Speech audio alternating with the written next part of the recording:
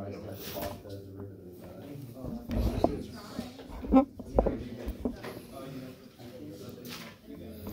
That should work. Yeah. Okay.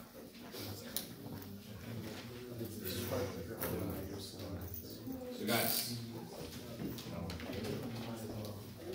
if I'm given a function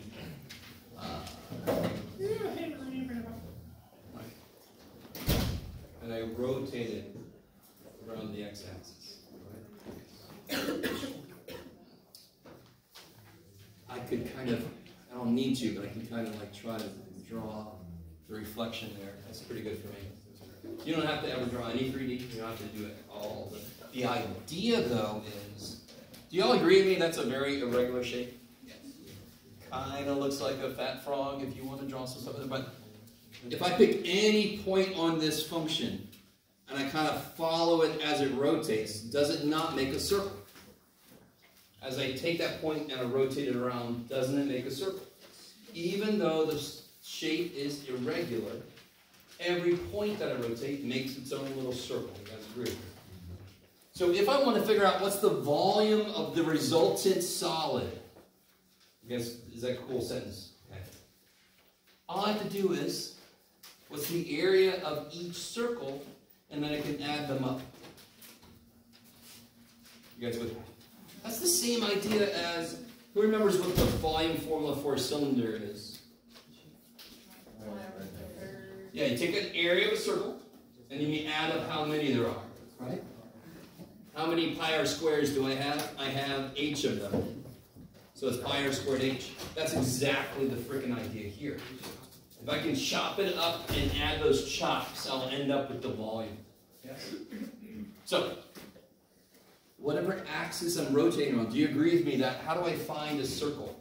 The little dude was sitting on an axis. Which way does he walk to find a circle? That might be a weird question, but... West? South. No. I walk along the x-axis, and if I get here, then I found the circle, yeah? So that's why, if I'm doing discs, so why do we really call them discs? Because, to be honest, what's really happening is, I have a bit of a thickness to this. The thickness is dx. So it's a disc. Right, you ever play frisbee golf? Sometimes it's called disc golf. Okay. It's kind of fun. So as I walk along, whenever I get to a point, I can figure out the radius of that circle. Can somebody tell me in this specific instance, what would that radius be? You can do it. What did I call this? Yeah. Let me call this h of x. So what's the radius at x? You can do it. How far did I go from the center out? How far did I go? You can do it. H of x. Whatever the shit that is. If I was at 2, how would I figure out how h of 2? Yes? Why is it that easy? Because what's one thing I said the other day? Does our region hug the axis? It's right up against the axis, correct? So as it rotates, it's like, come here, gotcha, right? There's no space between them, not like, I need my, step off, get off my grill. Okay. So the radius at x is h of x. So what's the area of the circle then? You can do it. Pi r squared. Yeah, what's the radius? Right? So what's the volume of the disk? It would be pi h of x squared times dx. And then what do? I just add them all up. And how do I add up an infinite number of things? How do I add up an infinite number of things? So that would be the volume of the whole thing.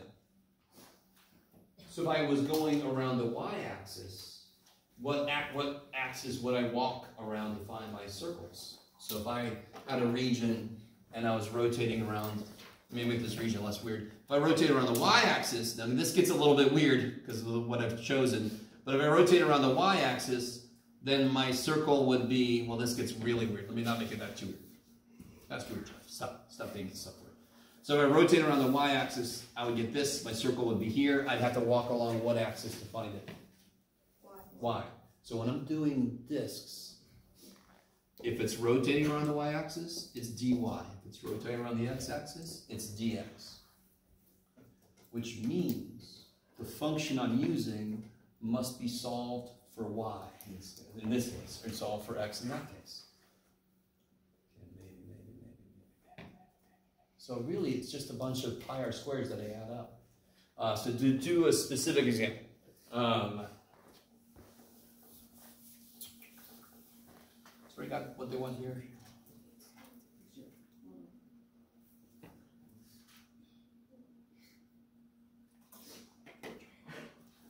All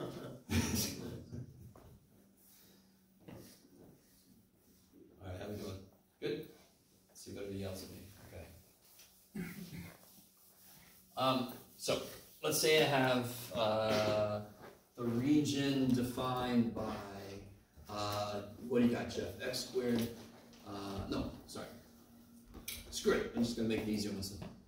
I think we did this already the other day, but something like this. Oops. It doesn't matter. Yes, it does. Okay. In the first point. So you want to tell me anything about this? What would it look like if I graphed it? Down parallel. How do you know that? Because it would have negative x squared, correct? What are the intercepts? X-intercepts? 1, 4. Anyone tell me the vertex? 2.5. Yeah, the vertex would be at 2.5, and then whatever the shit you get when you plug a 2.5 in there. I don't want to look here, but so it looks like this, yes? And I'm going to rotate around the x-axis.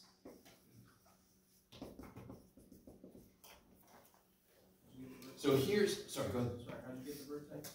Oh, if it intercepts at 1, 4 and the vertex is in the middle, so it's symmetric, Okay. it's got to be right in the middle of 1 and 4. But is it always going to be a circle like that? Oh, well, it's parabolic. Oh, okay. Yeah, Oh, so yeah, it yeah, looks yeah. like a parabola, yeah. Do you guys remember negative b over 2a is the shortcut to get the vertex? Yeah. Do you remember it comes from quadratic formula because that's the thing you add subtract shit to? So if you know the intercepts, it's just the number in the middle because it's symmetric. Okay. You do not have to draw any 3D shit. Where's my axis of rotation? Is everybody drawing this? You guys all have this drawn? And you're like, I don't take notes. Okay. Put your pencil or your pen, because I don't see your notes. You can use a pen if you want to. I don't give a shit. You use blood. And put it somewhere on the x-axis in here, yes? You put it on the axis. Now draw until you hit the surface. How long is that?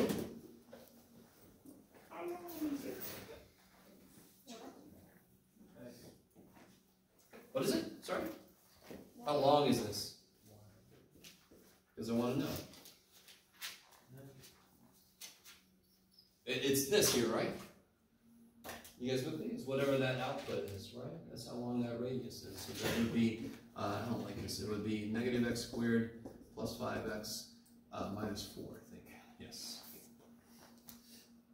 You guys with me? It's deceptively simple because it literally is just put your pencil on the axis, draw until you hit a surface, and that's the radius. How long that thing is you just drew, that's the radius. So, because it's equal to y, is that why? Yeah, because it's how far you go away from the center. I mean, in a circle, how would you describe the radius? How would you define the diameter? So don't define it based on some other aspect. I want to know what's the definition of radius in a circle. I agree, but just straight up, the radius is how far from the center to an edge. If I rotate this, what will be in the center? If I rotate this, what's going to be right in the center? The x-axis. So the radius is how far from the center, you all agree, this is the x-axis of the center to the edge. Nothing new. Nothing new at all. If you want to, you can draw a 3D to remind yourself it's just a circle, and of course the radius is how far you go out till you get to the edge, right? So now I can integrate. What do I want to integrate from to? where do my circles start to exist?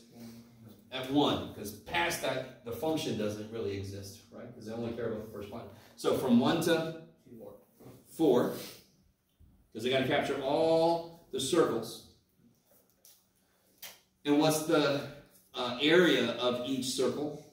I always put my pi outside, pi r squared, right? Well, what was r? This business.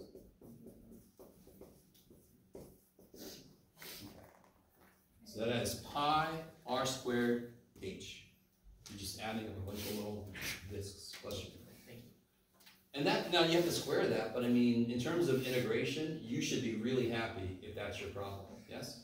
Yeah. Please, dear God, can you use U sub on this? What's missing that tells me I cannot do U sub? If I try to let U, what would you try to let U equal? This stuff is du here. No, there's nothing out there, so U sub will not get you there. I have some people putting x's outside. If you ever put an x in front of the interval, you are wrong. X's cannot go inside and outside of it, because that's the shit I'm adding up. Does that make sense? And so I'm not going to do this, because we could all do it. You would FOIL this, yes? And then you integrate it. It's easy. Polynomial. You guys with me? Okay, so now the rest of that's easy. It's not surprisingly what's the hardest part about any problem. Setting up the function you want to work with. You guys agree? Optimization. The hardest part should have been setting up the thing. Once you got it done, you just took its derivative, set it equal to 0, and you're like, yeah. Setting the damn thing up sucked. You're like, why is this guy using different cost brick? What's wrong with this? Just make it. Too bad, right? Okay. All right. So let me give you an example. And I was so busy this morning. I'll tell you why it doesn't matter that I didn't print out some handouts for this. What if, yes, okay, this is perfect. You guys all agree with me? That's pretty easy, and once you get it done, you're done. That's the volume of the kind of weird-ass shape I would get. It's not that weird. It's what I would call almost kind of like an ellipsoid. It's not a paraboloid. Don't worry about it. Okay. This looks like Illuminati show. Or Cipher Bill, what's in the Bill Cipher? All right. What if I took this same region, this exact same region, and I rotate around the y-axis? Two things happen. Is my region hugging the axis of rotation? No. All right. If there's something that doesn't let us do that either. If you said wash, I can. I'm doing, if I want to use discs, who remembers how to tell from the beginning integral d what? In this case, I have to do integral d what if I want to use discs. I have to use dy, correct? And what's the function that I'm working with?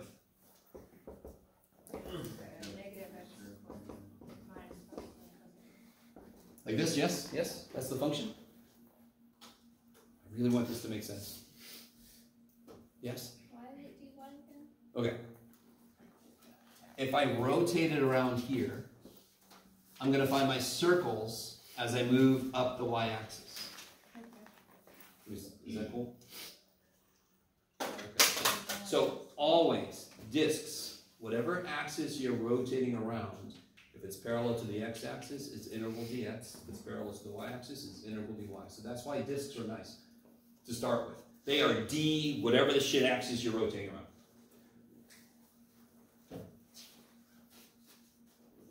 What kind of a function has to go in here? What's the only kind of function I can put in here that would make sense? It has to be a function that has what's in it? What variables? Y. So can you solve this? Can you solve this for x? No. The right answer is yes, but let me ask a better. Do you want to solve this for x? Oh shit, no, you do not. You will trust me. You could. It's possible. You don't want to. So do I want to use discs then? Discs require me to solve that for x. Because what does this need? It needs a function of y. Is that currently a function of y? So why did it work so beautifully over here? Why is this relatively easy? Because I need the x, and I got a function of x. Over here, I need dy, I don't have a function of y, and I don't want to get it. Yeah. Can you make it like the limits the function? Say again? I was just messing around and I was like, maybe you can make the limits equal the function of x. Oh. There might be some stuff you can do with double integrals to make part of it easier, if that's what you're thinking about. No. Well, yeah, I guess double integrals. We can start doing that. Yeah. But let's not go there. That's so not what we're talking about. Yeah. Yeah. Okay. Does everybody get the fundamental idea here? The fundamental problem? Oh, you need... Yeah, answer. I think I just remind you, the last two problems we're doing in class so you can see it on Okay, yeah. Thank you. See you tomorrow. What was I just saying? Saying some words. Yeah, forget about that. Okay. So the fundamental issue here is this method requires dy, which means I'd have to have a function of y, and I don't want to get that. So thank God there's another method. Do you guys remember, I don't know if I should bring this up, do you guys remember law of cosines, law of sines? Do you remember how one worked sometimes, and if it didn't, the other one worked? They kind of filled each other in? I don't know if you guys remember that. When law of sines wouldn't work, law of cosines would. They kind of work. So when disk method doesn't work, there's another method called shells. Yeah, which always reminds me of that movie, Demolition Man. The three shells. So here's the idea. I can create, do you remember making little rectangles? Remember that? Making little rectangles? Yeah. If I took a rectangular region and I rotate it, didn't I just make half of a shell? So like a cylindrical shell is what I'm talking about. Hold on, yeah, we're getting there. If I pick a rectangle and I rotate it the way I want to, yes, don't I want to rotate this around the y-axis? So if I just rotate that rectangle around, I've stopped here just so we can see it face on. Didn't that make a cylindrical shell?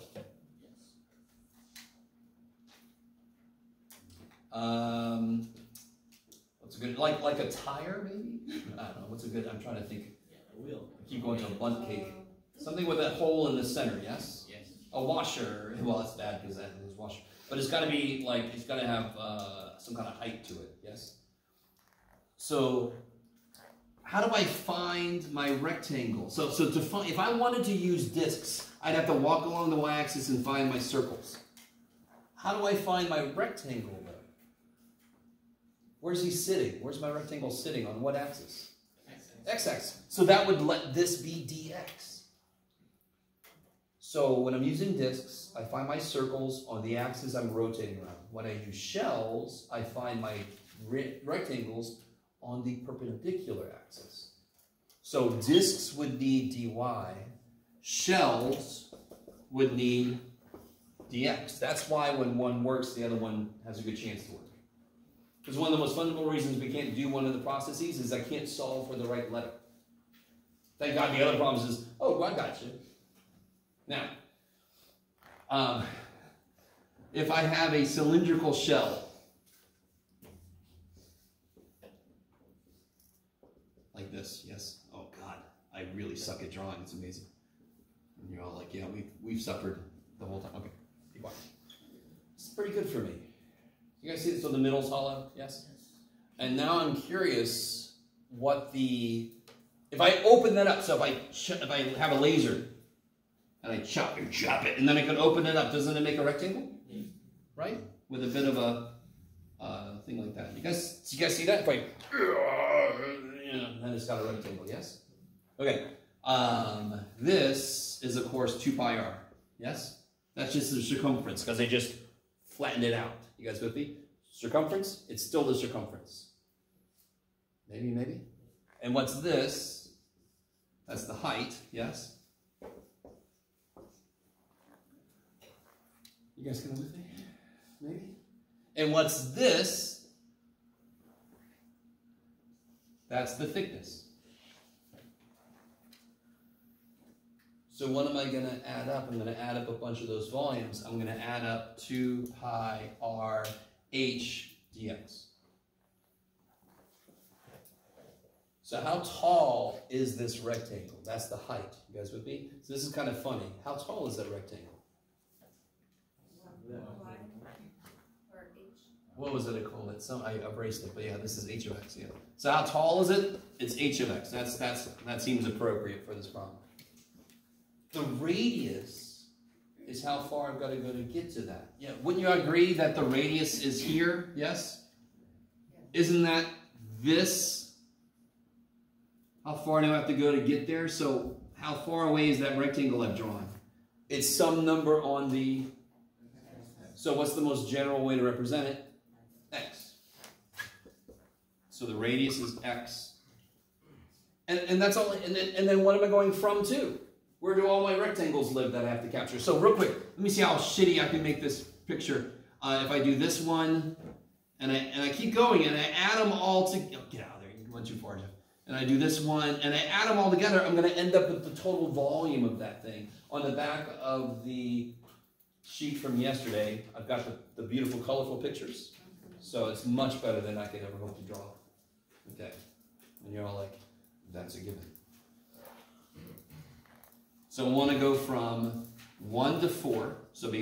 So not surprised, I'm going to take my 2 pi out. 1 to 4. What's r? X. And the height is the function. So of course I'd have to give you a function, but it would basically work like that. One really nice thing is, do you remember if I wanted to use discs, I'd have to do washers because it doesn't hug it. Shells don't worry about that. Shells never worry about that because you just make a rectangle just where your shit exists. You don't care about where it doesn't exist. It's much more direct. All right. Yes. Do you use the vertex for x? Say again. Do you use the vertex for x or? Oh no, the vertex really doesn't matter because I've got the function defined. Okay, I was just saying Because put it in the middle, so I was like, what do you mean? My rectangle? yeah. Oh, I could have drawn the rectangle anywhere. I just needed a representative rectangle. Okay. You know what I mean? Yeah. Like, where's that rectangle? Whatever the hell x this is. So I could have done everything based off of that rectangle. So you just draw a representative rectangle. So it's always going to be X, like unless it's given to you. Unless I've got a function that is, let's say, all right, say I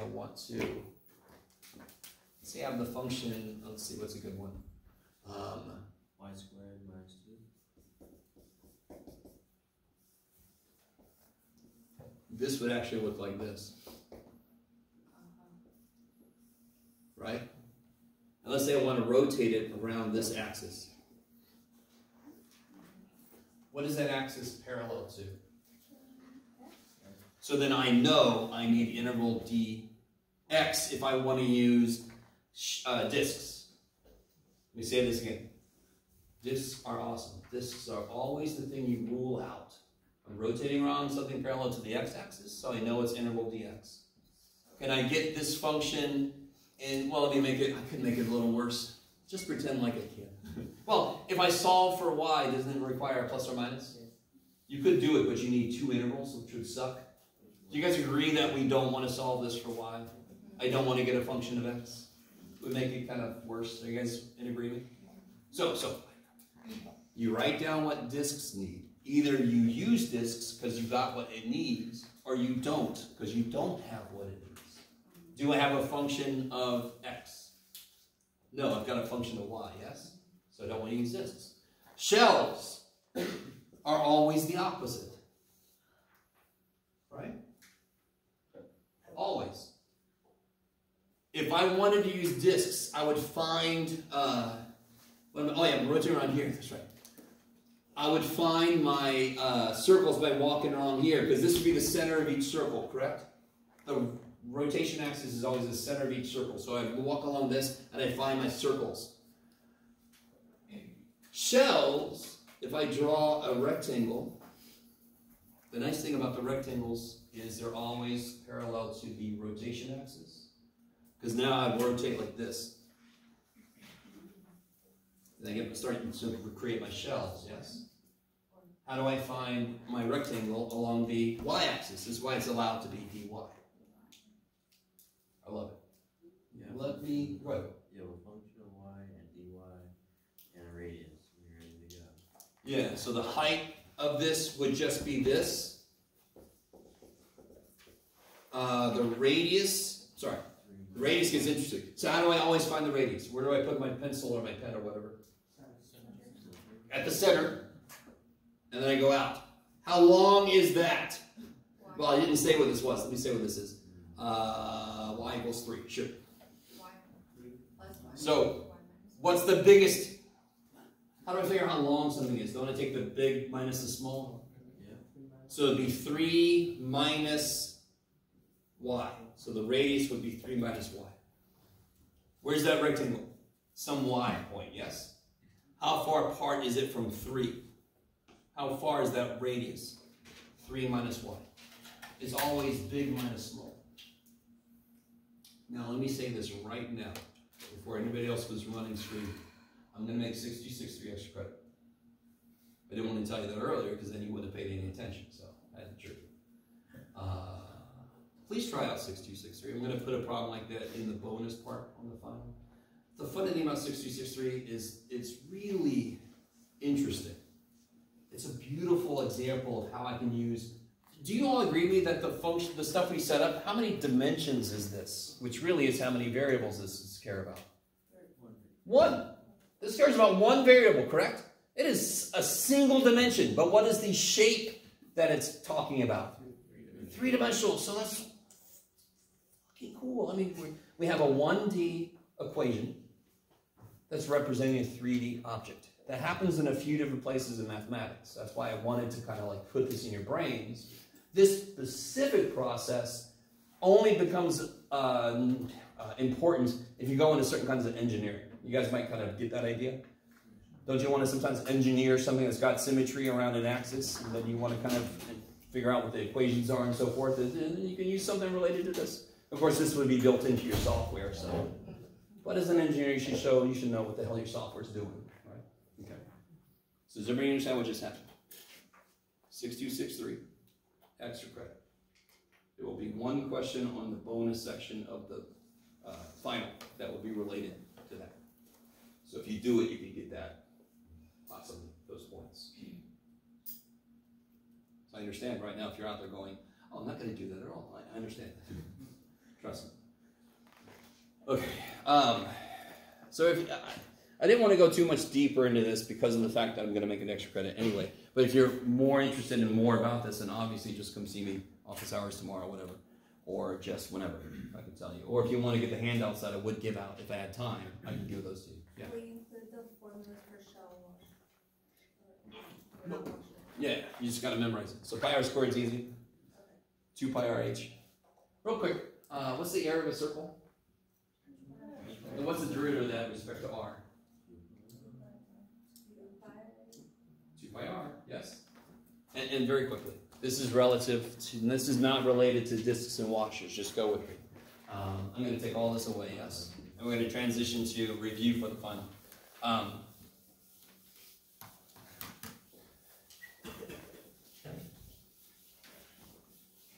Real quick, just because I didn't get a chance to talk about this. So here's a circle.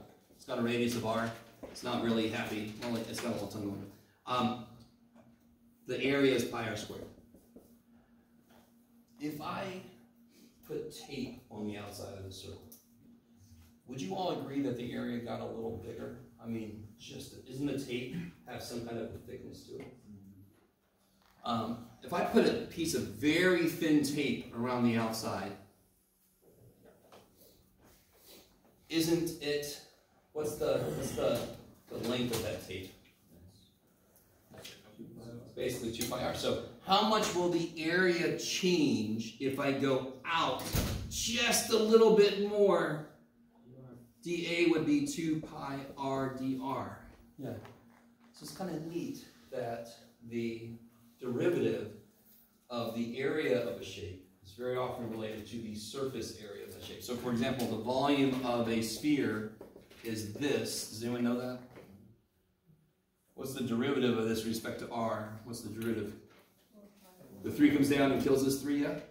So 4 pi r squared dr. This is the surface area of a sphere. Surface of a sphere. I got a fun Cal 2 problem. for us to. I can make a related rates problem too. Anyway, sorry, just a little aside. There wasn't enough time this semester for many asides, but oh well. So now let's fully transition into review for the final. So we could do questions from the practice final, questions from any test, any quiz, any homework, general questions like, can we do a problem like this? And we'll all see if Jeff can make one up on the spot. 2D on the practice problem. 2D. I've got, All right, let me transition up here.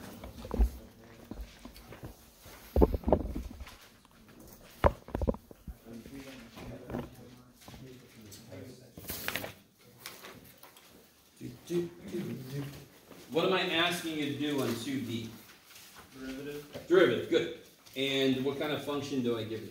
cosh, I don't care, not really. That's not the function I give you, no? And Kevin's like, dude, you have eyeballs, Jeff? I'm worried about you, man. No, that's not the function I'm integrating. I'm sorry, differentiating. I sort of gave it away there. I really want you guys to understand. What kind of function is it in 2D?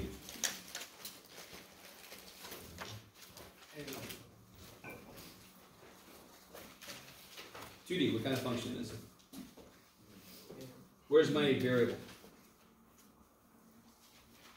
What's my variable in 2D? What's my variable in 2D? X. T is not my variable. How can I always tell my variable? What's the function of? When does F change if I change X? So this shit is given to me. I have a function that exists, whatever the hell it looks like. It is there.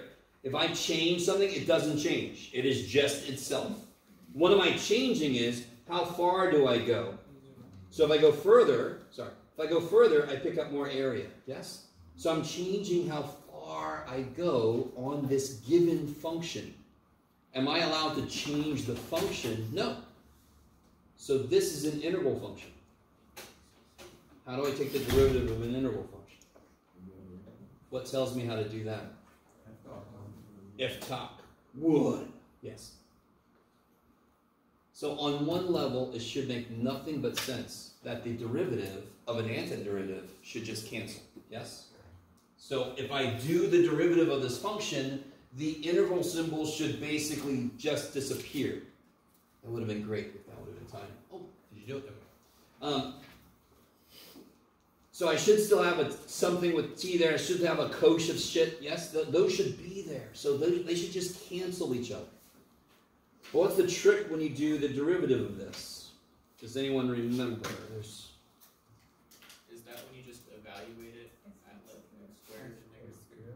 Yeah, so and just to kind of show you one more time, do you all agree that if I take the let's call this g. Wouldn't it be g of t if I took the antiderivative? And I would evaluate, but I would never do what I'm about to do. I'm just showing you why the shortcut works. So we're only going to do the shortcut, so just watch maybe. Isn't it evaluated from, what is it, -2 to x squared? So wouldn't this be g of x squared minus g of -2? And that would be what that would be f of x is, yes?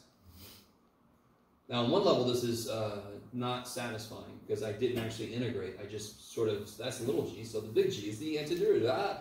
But it's because of what I'm about to do. I'm about to take that freaking derivative. So of course I'm not going to actually do the integral because it would just cancel, wouldn't it? So what's the derivative of this? What's the derivative of big ass G? You can do it. Where'd big ass G come from? Where'd big ass G come from? Little g. So what's the derivative of big ass G? Little g. Times, what rule comes in? Chain rule. And what is this? What kind of thing is this? It's a number, so what's its derivative? Beautiful. Okay, now. So then I would just plug an x squared into this shit. That's where the shortcut comes from. So if I have this function, so here's how you do this directly. F prime would be the function evaluated at x squared. That's the first level. That's the direct derivative of an integral, is the integral cancels and you throw the stuff in. But then what rule comes into play? The rule doesn't give a shit that this is an integral function. It just says if your inside is more than x, you got to take its derivative. Change. So this would be 2x times x squared, 2x cubed. Cosine x, oh cosh. Do I put a plus c? No, because what did I actually just do? Did I integrate? No, I took a... So of course there's no plus c. Right? You need to keep the H. Yeah. I could even... let me see. What do I want to put in there? Sure. All right. What's the integral of from a to x cubed of 4x times the gamma function of x? Do you guys know this function? No. So I'm just showing up. I know gamma. Who gives a shit? It's just a function. You guys don't know. But what's the rule say? If I want to take this guy's derivative, what's the rule say? You don't have to know what the function is, right? Yeah. What's the rule say? I'm sorry. Make these t's. I'm too excited about gamma. 4x cubed. Yeah, you plug that in. Gamma of Or x cubed. x cubed times 3x squared. Do you have to know what that is? No, because you're not going to do anything with it. It wants you to integrate it, but then we're going to differentiate it. So why would I do anything with it? Those two kill each other. So if I'm not going to. But if I wanted to, I could put some funky ass shit in there because it doesn't change. I'm going to undo what the integral wanted to do, so nothing's going to change with it. Just the only thing that changes is what's it evaluated at. It's evaluated at the variable part. Yes.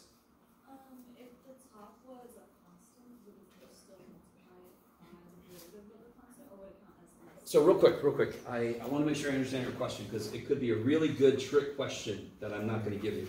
If I said, take the derivative of this. Like the bottom is x. Okay, there you go. Real quick, let me finish that. If I said, take the derivative of this. Does anyone know what the answer is? You don't have to do any damn work. What's the derivative of this? You can do it. 0.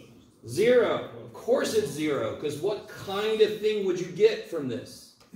A number, yes? Okay, I'm sorry. So that's not what you meant, whoever I was talking to. Oh yeah, sorry. So if it was this instead,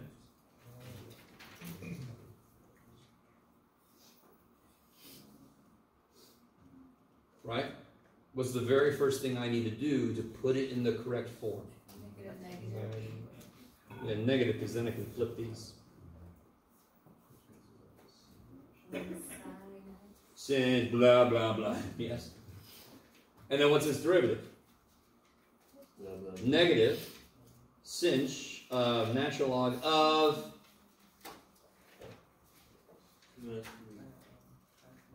x minus cube root of x. Done. Yeah. Oh, yeah. Yes. I forgot where cinch comes from. Where does it come from? Oh, so is that section 311? It's e to the ix plus e to the negative ix over 2, or is it minus over 3? So hyperbolic trig functions, we discussed that they exist. And they're based on exponentials, which is why the derivatives are really nice. Because what's the best function to take the derivative of besides a constant? E to the something, right? How much do you have to understand hyperbolic? Didn't I make that section? Yeah, sure. Okay. Right? Well, we talked about it. It's there. Yes. Why did you not do the chain rule on this one that you did on the one before? What's the inside function here? Natural log. X. What is this a function of?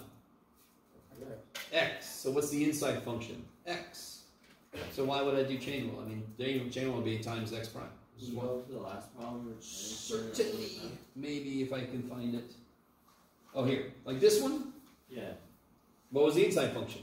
X cubed. So of course chain rule says you got to multiply by its derivative. Inside function is x cubed. So I have to multiply by its derivative. What's the derivative of x? Oh, good God, yes. What's the derivative of x? 1. 1. Yeah, so it doesn't show. So Let's not spend too much time on that, because I'm not going to give you a bunch of problems like this, yes? But that's all there is to it, is you throw that in, and you multiply by its derivative. That's the rule for derivative of integral. Yeah. Do you have a separate question? I'm just gonna move this forward. Yeah. Did you have a question about? Can you go over 2a, just like the rule of logs again? And then you wanted to talk about what, Christian? I was gonna ask if we could do a difference, a L'Hopital's rule for a difference that's indeterminate. All right, so I'll do that next. Okay. 2a, it's a really smart idea to do like you're saying. The derivative of the way it's written, can you guys see how that would be horrendous? How many levels of chain do I have there? I have x squared minus x inside of a cube, inside of a natural log, yeah? So there's a little Russian nesting doll thing going on. If you have a natural log, you have properties of logs. And the most immediately useful property of logs I could use here is what? Who knows what they can do with this shit? Yeah, the power can come out front.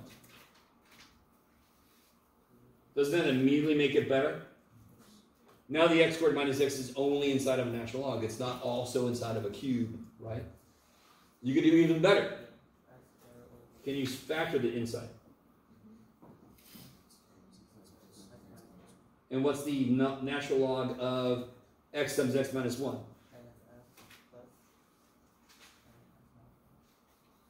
And now that derivative is easy as shit, yes? The derivative would be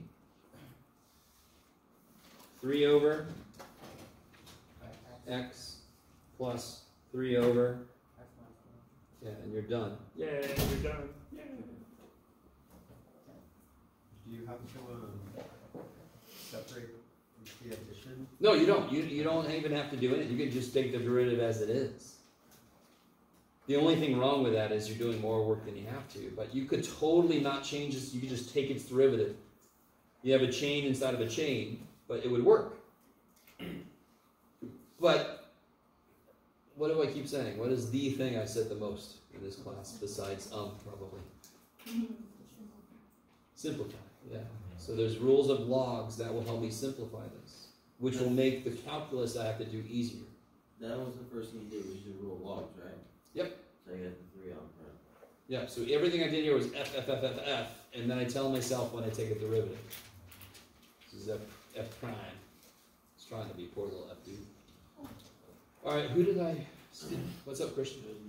The L'Hopital's forms are a ratio of infinites, a ratio of zeros, a mixed ratio, a product, an indeterminate product, and an indeterminate sum, right? So these are all indeterminate forms here. Isn't there a 0 times infinity? Yeah, 0 times infinity. Yeah, but you can immediately make that into this or this. Right, okay. Those are all indeterminate.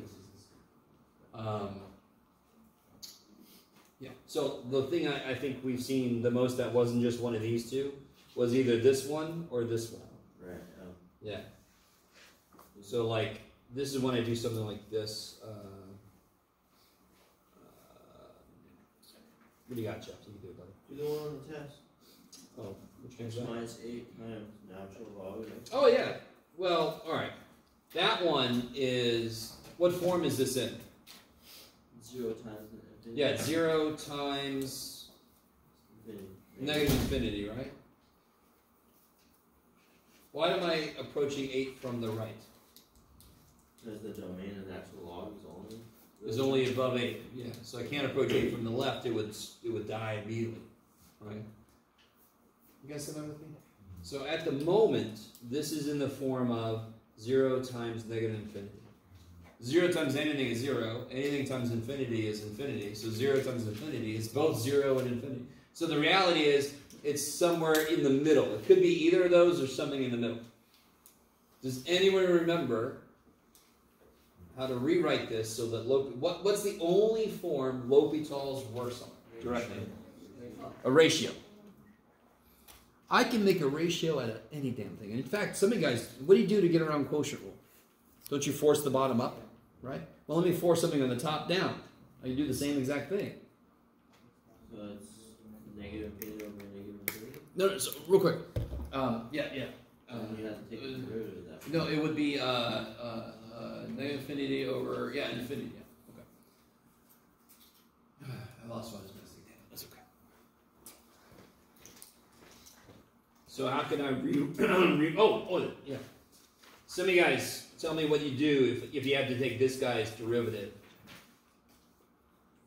Some of you guys rewrite this as x squared plus 1 times x minus 1 to the.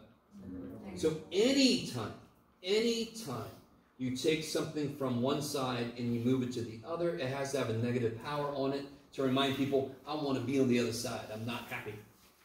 Look how happy it is now. This all happened. Then you force it and you're like, I don't like it up here. Okay. So here, if I rewrite this as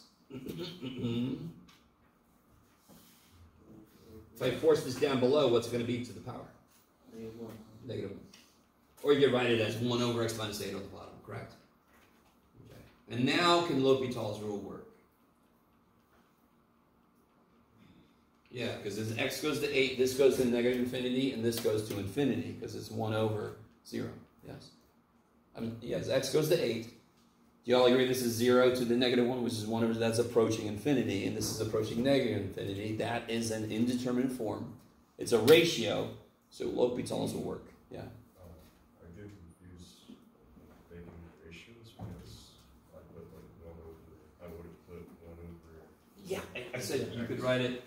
I was just trying to make it immediately the same as the way some of you guys do quotient rule, to make it into a product.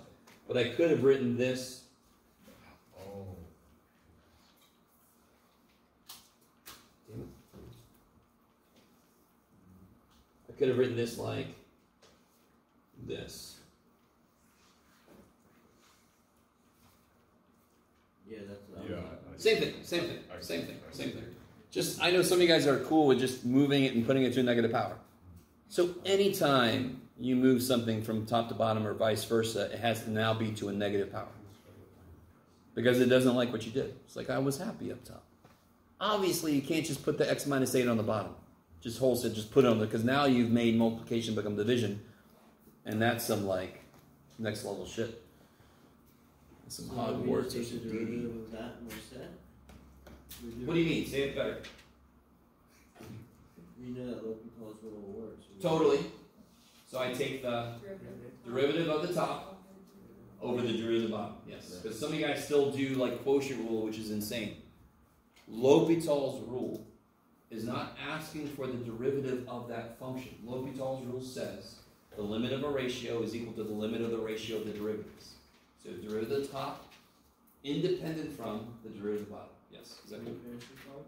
Huh? Can we finish this problem? No. Yes. So this is in an indeterminate form. Check. L'Hopital's works. So what do you get? 1 over x minus 8 over -1. Yeah. Square. Yeah. That's why it might be better to write it as x minus 8 to the -1, because then it's really in your face. Huh? Oh, sure. Cancel. 0. Yeah. Answer 0. Can we go over number 10? Yeah, just a second. Dividing by a fraction, same thing as multiplying by its reciprocal. So then you get x minus 8 squared over x minus 8. Is that cool? Multiply top by x minus 8 squared. So one of these cancels. When you throw an 8 in, you get 0. You're welcome. So it's not, if you get 0 as the answer because you said 0 times something is 0, you're wrong. You don't know. Because it's 0 times infinity. The answer could have been anything between 0 and infinity. That's why we do this, because we don't know. Bye-bye. By the way, I mean, this is on the practice file, so it's on my answer. So let's do this before I forget, because I'm seriously going to forget. Let's do the last 2 problems on the practice file, because I didn't put those in the key. Number 12 and 13. And of course, 13 is 4 problems, which is great. So let's see. You guys if anybody's tried this and needs help, just tell me. But we're going to kind of pretend like we did part A and B because I sort of did already. Is everybody with me? I'm going to do the exact same thing on the final. Yes, I would give you the factored form so you could just, if you have any trouble with the derivative, you could still do the rest of it. What my favorite thing is when somebody does this and then suddenly the answer appears. And you're all like, don't look at it too close, Jeff. Come on. Okay. I like how some of you guys are grinning because you've done it. If you don't know what I'm talking about, I like you. You're awesome. Keep doing that right. Is everybody cool with that? If somebody wants to see how this derivative works, just tell me. Or else I'm going to start at part B. Yes. Yes. Okay. See how that worked? That's easy. All right. So let's look at this. What was the first step in this guy's derivative? Product rule. I love it. So what do I get? Yeah, the 3 comes down. Pass it around. This goes down to 2. 3 comes down. Pass it around. 2 left of the exponent. And then plus. Leave the first dude alone. What's the derivative of the second dude? Yeah, you're the real MVP, second dude. Now this is where people freak out. Is that factored yet? So I can't set it equal to 0 and get answers yet because it's not factored yet. What is staring you in the face that's common to both pieces? Yeah, how many of, I can take out 2 of these, yes? So what's left in the first term? 3x minus 4. And what's left over here? 1x plus 2. You guys with me on that? Now, real quick, what's the answer supposed to be? The answer's supposed to be this. Does this look at all like this yet? This is where you guys go, man, I'm going to stop because it ain't looking like. Keep going. Again, I don't know how many times I said it ain't going to look like it's supposed to until you're done. Yes? So, let's see. This shit I can do anything with. We're going to do it here. 3x plus x. Y'all cool with this? Negative 12 plus 2. What comes out of here? 2. And what's left? 2x minus 5. Is that what Past Jeff got? Good job, Past Jeff. You guys all right with that? It will not look the way I've shown you until you are basically done. So don't think you're on the wrong track. You could be on the wrong track, but don't think you're on the wrong track just because it doesn't look the way I showed it. Okay, I like it. And then the second derivative, I can start wherever I want to in this chain because these are all the first derivative. You could even start here if you wanted to, but if I start here, let's just do that. So I'm going to rewrite the first derivative. How do I do this guy's derivative? Right. So the 2 comes down. Plus, leave the first dude alone. What's the derivative of this guy? That's crazy.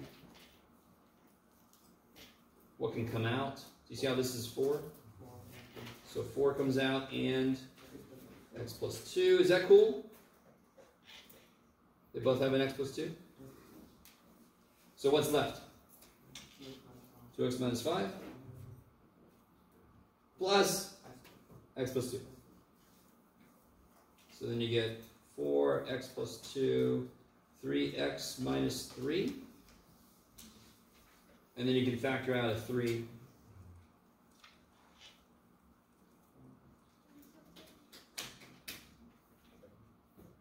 that 5x after the 2x and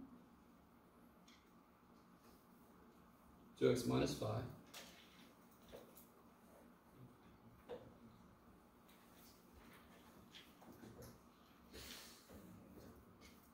Now, in both of these, you can just see the critical number staring you in the face, correct?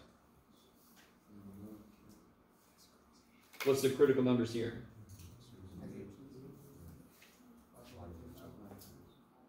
What are these the possible locations of? Considering it comes from the first derivative, right? So the possible locations of min and x. Because they are where the derivative is 0. They are where the tangent line is horizontal. that could be a max or a min. Why could it not be? Because maybe it goes horizontal and then it keeps going. So it's not a max or a min. Okay. Will that register as a max or min when you have a 0 immediately followed by more of the same concavity that preceded it? Say all that again. Sorry. I think I said it right. Would you register a 0, min, max, whatever you want, for a function that precedes itself? So it's going up zeros and goes back right up. So that would still be a critical number, but it wouldn't be a max or a min. Like execute the zeros flat.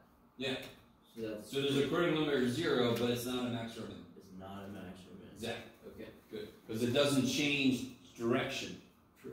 It's positive on one side and then it's positive on the other side. Yeah. Okay.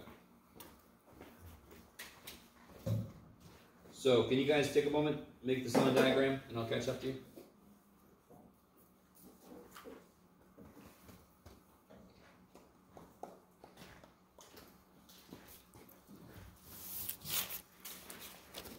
Oh, Jacob. Anybody else come in but not get their test back yet?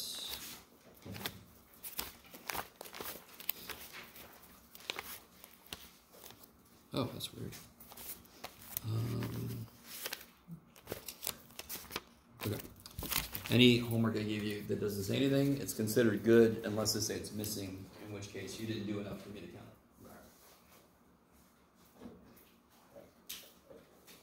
So I'm going to put a -2 and a 5 halves.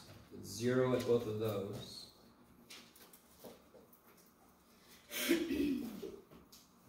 How do I proceed? Here's what I would do.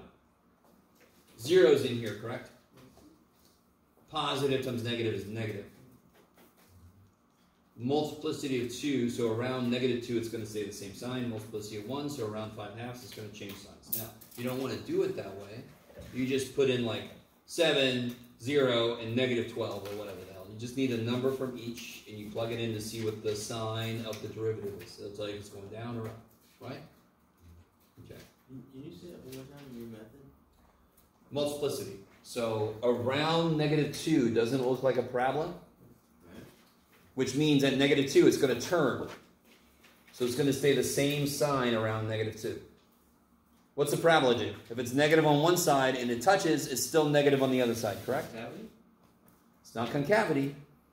It's because around -2 it looks like a parabola. Are you talking about values for f of x or f prime of x? What are we making a sign diagram for? F of x? No, f prime. Yeah. Okay. Do you have to use multiplicity? No. If I plug in a 10, you all agree 10 is up here? Positive times positive times positive is positive. If I plug in a -10, positive times positive times negative is negative. Is that cool? You don't have to use multiplicity. Yeah. Okay. So what does this tell me? Can anyone tell me anything this tells me? Is there a max or a min? What do we have? Do we have a max? We have a min. We don't have any max, yes? How do you know that? You wizards. What's up? Down, flat, up. So I know this is going to be a min, yes? And there's no max because there's no up and then down. Yes? I thought the -2 is a max because I thought that the -10 made the slope positive. No, definitely not. You agree with me this is always positive. -10 plus 2 is -8 squared is positive. -20 minus 5 is negative. Yeah, so it's negative, yeah. So there's a min at 5 halves. How do I figure out the rest of that point? Do I plug it in here? No. Because I'd always get 0 if I plug it in here, right? That's where it came from. I want to know where the function is, so I have to plug it back in the original. So what do you get when you plug it back in the original? I don't know. So you can plug a 5 halves in there. 5 halves plus 2 is 9 halves cubed. Oh my god. 27/8 times 1.5.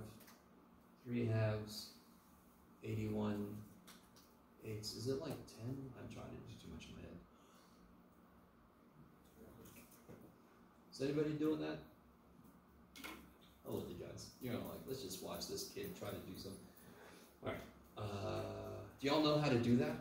If you don't, that sucks. Can you plug a 5/2 into this function for me? Anybody? It's okay if you don't get what I got, because I don't know. I got lost in my head.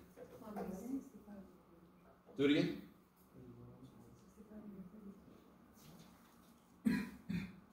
Do it again? Sorry? I can't. Okay.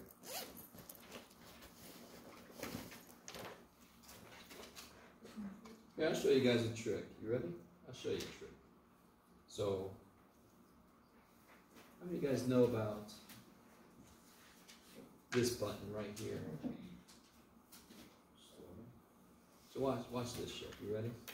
5 divided by 2. That's the thing I'm trying to plug in, right? I'm going to store it. I'm going to store it in X. And then, all I have to do is I can put exactly this in. So I'm going to put exactly that in. Parenthesis, X plus 2 to the third times X minus 4. Because what does X have in it? 2.5. Isn't that a cool little trick? So that I get something nowhere near what I got in my head. Which is fine. I'm fine with that. I'm so fine with that. So negative 137 roughly. Negative 136.7 we'll say. Is everybody with me?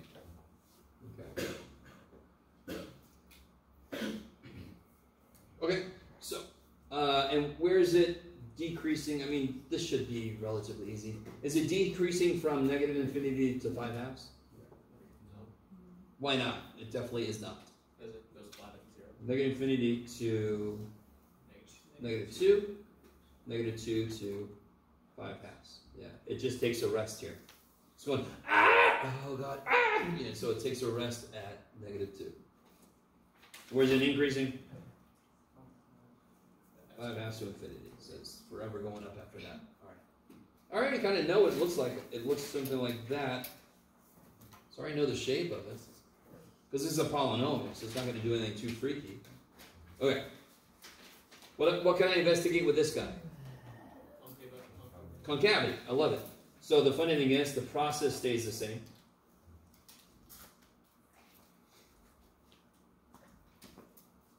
So the way I would do this again is I'd throw a 0 in, positive, positive, negative. Multiplicity is odd on both, so it changes signs around both. If it's an even power, it stays the same sign. If it's an odd power, it changes sign. Yes? So concavity is where the slope is increasing? Concavity talks about, how quickly the slope itself is increasing or decreasing. Yeah. So what's my acceleration tell me? If I accelerate, what's changing? My velocity. And of course, my velocity relates to how quickly my position is changing, yeah? Okay. So what does it look like down here? Cup up, cup down, cup up. So how many inflection points are there? Good, because it changes sign around each. If it doesn't change sign, in the first derivative, if it doesn't change sign, it's not a max or a min. If it doesn't change sign in the second derivative, it's not an inflection point. So it's all about, does it actually change some fundamental thing about itself? If it doesn't, no. If it does, yay. So my inflection points would be negative 2 comma something. And the nice thing is, what was the original function? What do you get when you put a negative 2 in? I don't have to do any weird calculator shit. 0. And what's the other inflection point? 1 comma. Let's see, that would be 27 times negative 2, negative 81. Jeff's brain works sometimes. Okay. Yes? Can you explain how you said there's 2, or how you know how many inflection points there are again? Oh, how many times does the concavity change? Where? And negative 2 and 1, correct? So therefore, those are the locations of the inflection points. Okay, Inflection point means concavity is changing. Oh, okay. Yeah. What does a max or a min mean? It means the increase-decrease is changing, correct? If I go from increasing to decreasing, that is a max.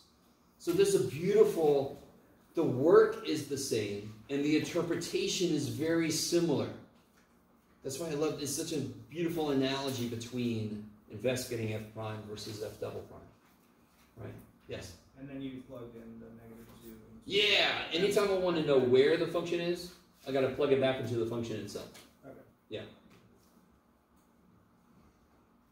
So if you're trying to figure out a point that the function goes through, you have to use the original function. I don't want to know what the slope is, I don't know what the concavity is, I want to know where the hell the function is. Yeah. How are we all doing out there? So everybody got what they want written down from this. So now we're going to try to graph this thing. Let me make sure I haven't missed anybody. What else did I ask? Blah, blah, blah, blah, blah, blah. Okay. How do you find the intercepts? What are the x-intercepts for this guy?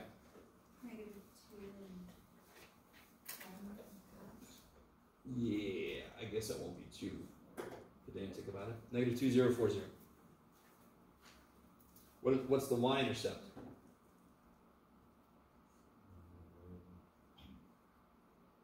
How do you find the x-intercept? You make y. How do you find the y-intercept? You make x0. Yeah. If I had an equation with 13 letters in it and it said, what is the w-intercept? I would make all the other variables 0. It's a beautiful idea. It doesn't matter how many variables are there. If you want an intercept, you make all the other letters 0. So what do we got? We got 2 letters. Beautiful. 8 times -4 is? Aren't these multiplied? So when you play 0 and you get 8 times -4, -32. Is that right? That's it. It's one of those single-minded stuff in all of mathematics is how to find an intercept. You just make all the other letters 0. It's kind of crazy. It never changes.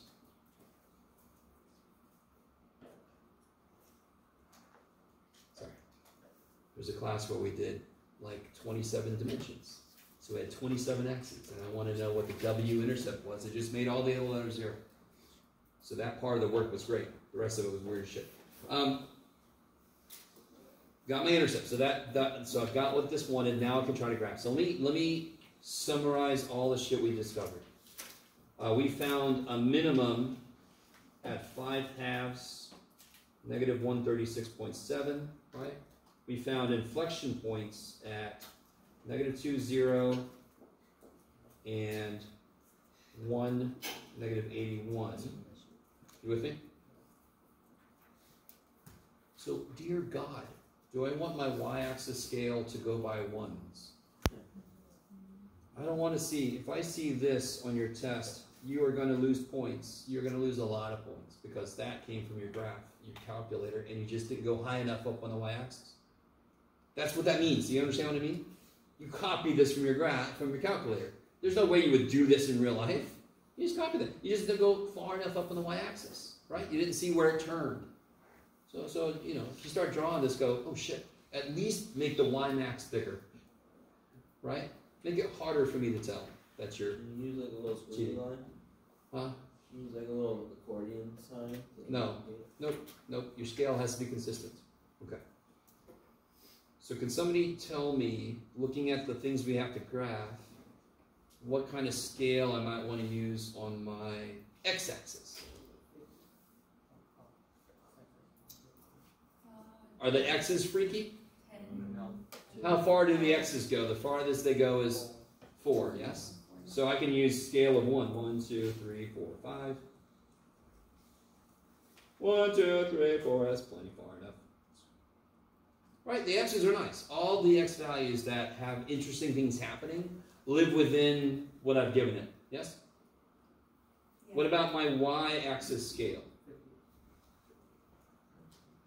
50, yeah, 50, 100, 150, that's maybe a little too chunky. It doesn't matter though. I'm going to, if we do 40, it'd be 40, 80, 120, 160. You guys kind of follow? Yeah, okay, let's just do that. -40, -80, -120, -160, 40, 80, 120, 160. Okay. So one basic thing you need to be able to do is to get a good scale. How do you figure out a good scale? Well, just see the biggest and smallest stuff you have to handle, right? So let's plot some stuff. I know my intercepts, those are nice. Those are beautiful. You gotta love them. There's points that sit there, you're like, thank you, you're awesome. Y-intercept is 0, negative 32, which is about right there, maybe.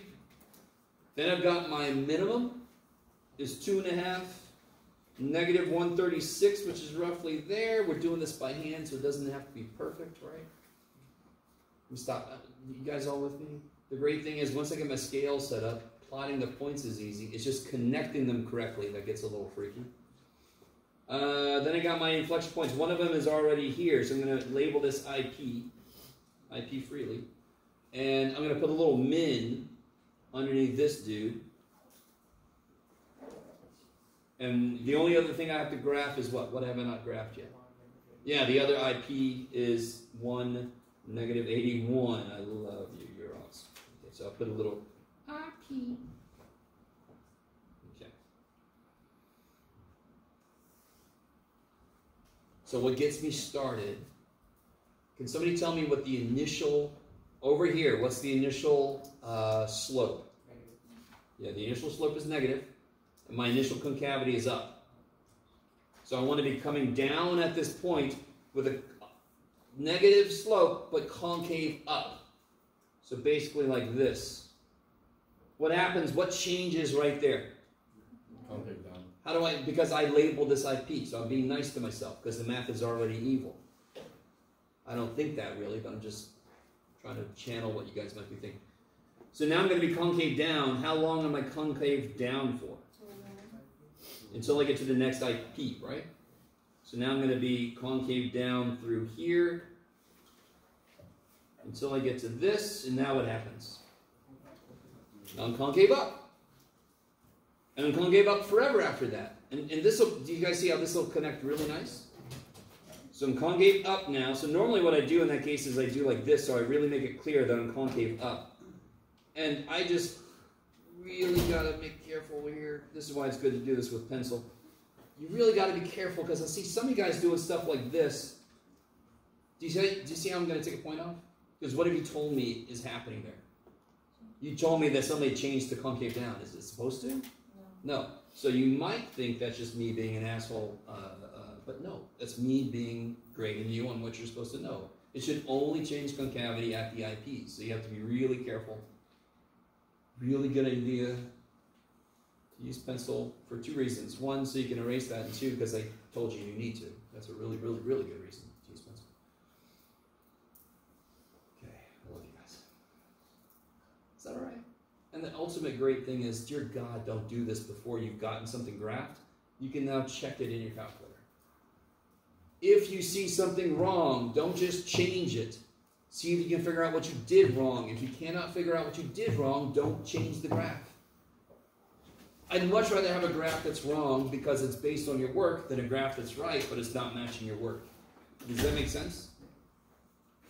If it doesn't, just, don't do that. Okay. So the other thing that wasn't on the answer key is number 12, which refers to these 3 problems. Off the top of my head, I can't remember what they even were about. 479.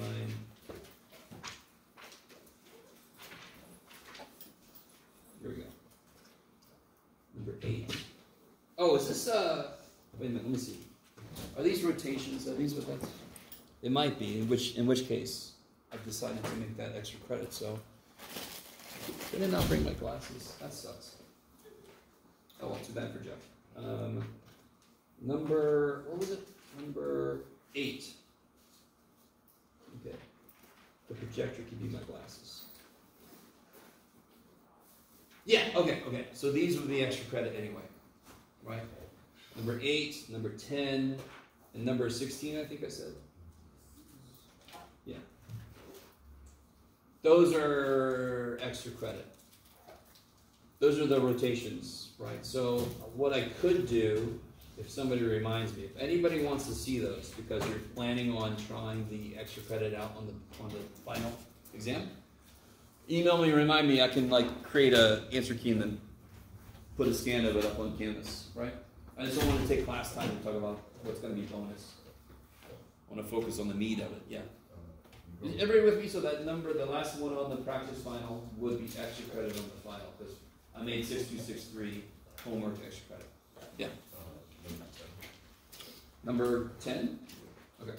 So now we can just talk about whatever the hell you want to talk about.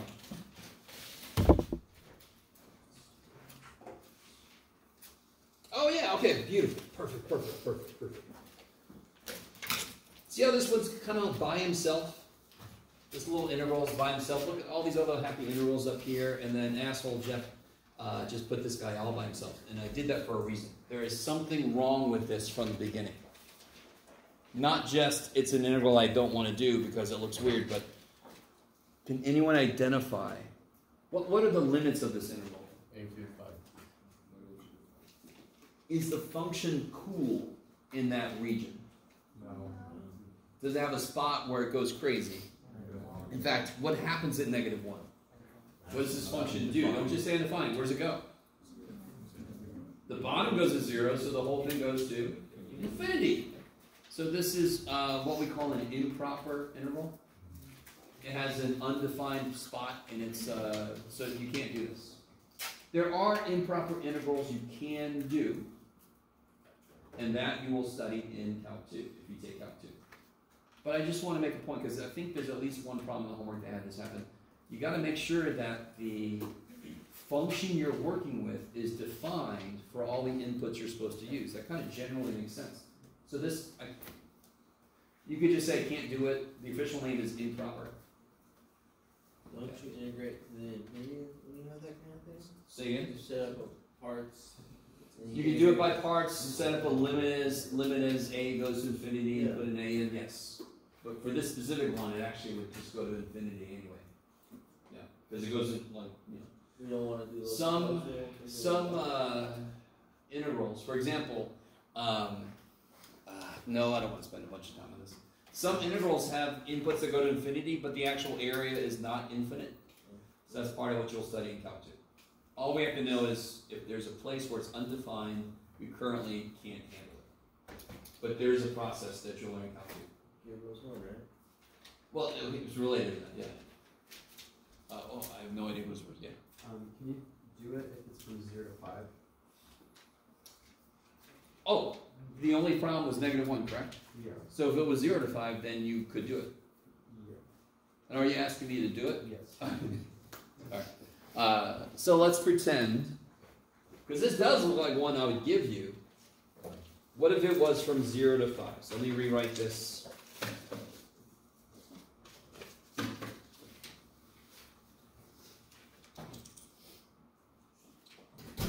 0 to 5.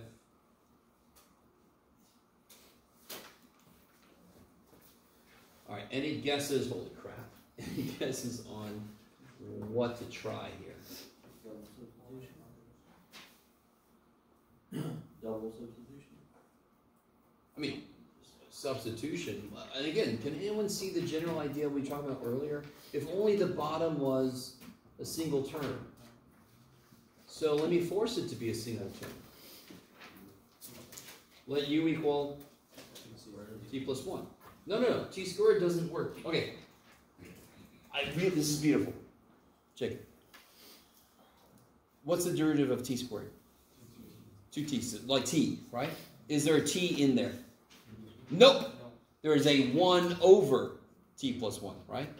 So I can't let u equal t squared because there's no t in there to be its du. Because it's on the bottom. It's not t, it's 1 over t shit. Yeah.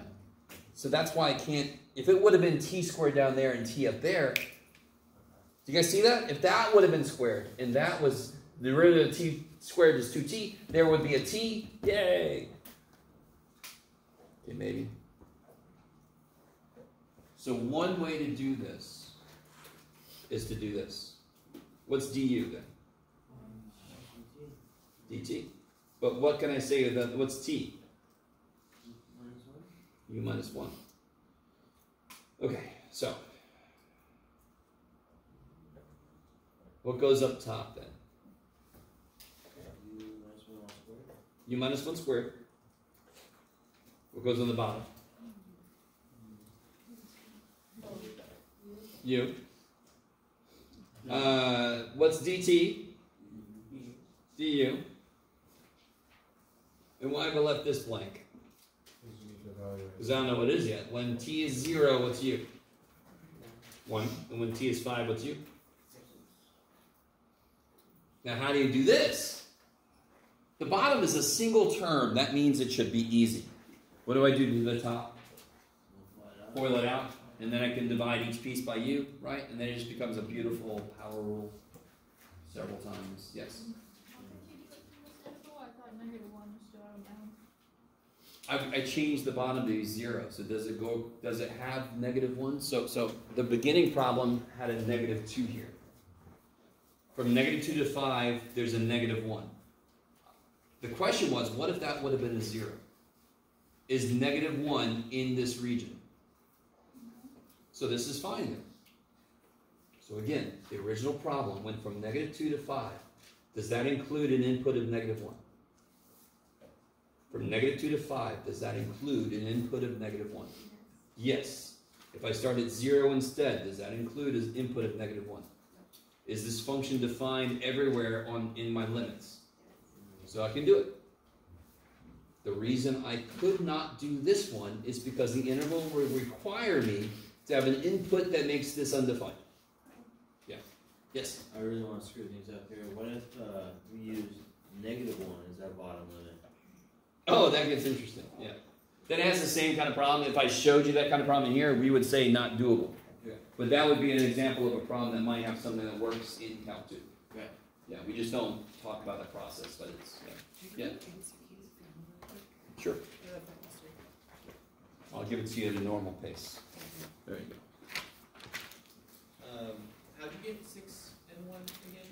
What did you call Oh. 5 and 0? What did we define u to be? T equals 1. So when t is 0, because doesn't t go from 0 to 5? So when t is 0, what's u? And when t is 5, u is 6. You guys see that? Yes. You set up what u equals. So then you can just transform the t shit into u shit. Yeah. If I still had a t here, I made a mistake. Maybe I picked the wrong thing to let u equal. I cannot go forward. Everything here is t, yeah? Everything here is u. That means it'll work. Okay. If there was still a t here, I couldn't do shit. Because that's multivariable, and we're not in multivariable calculus. That's Calc 3. Okay.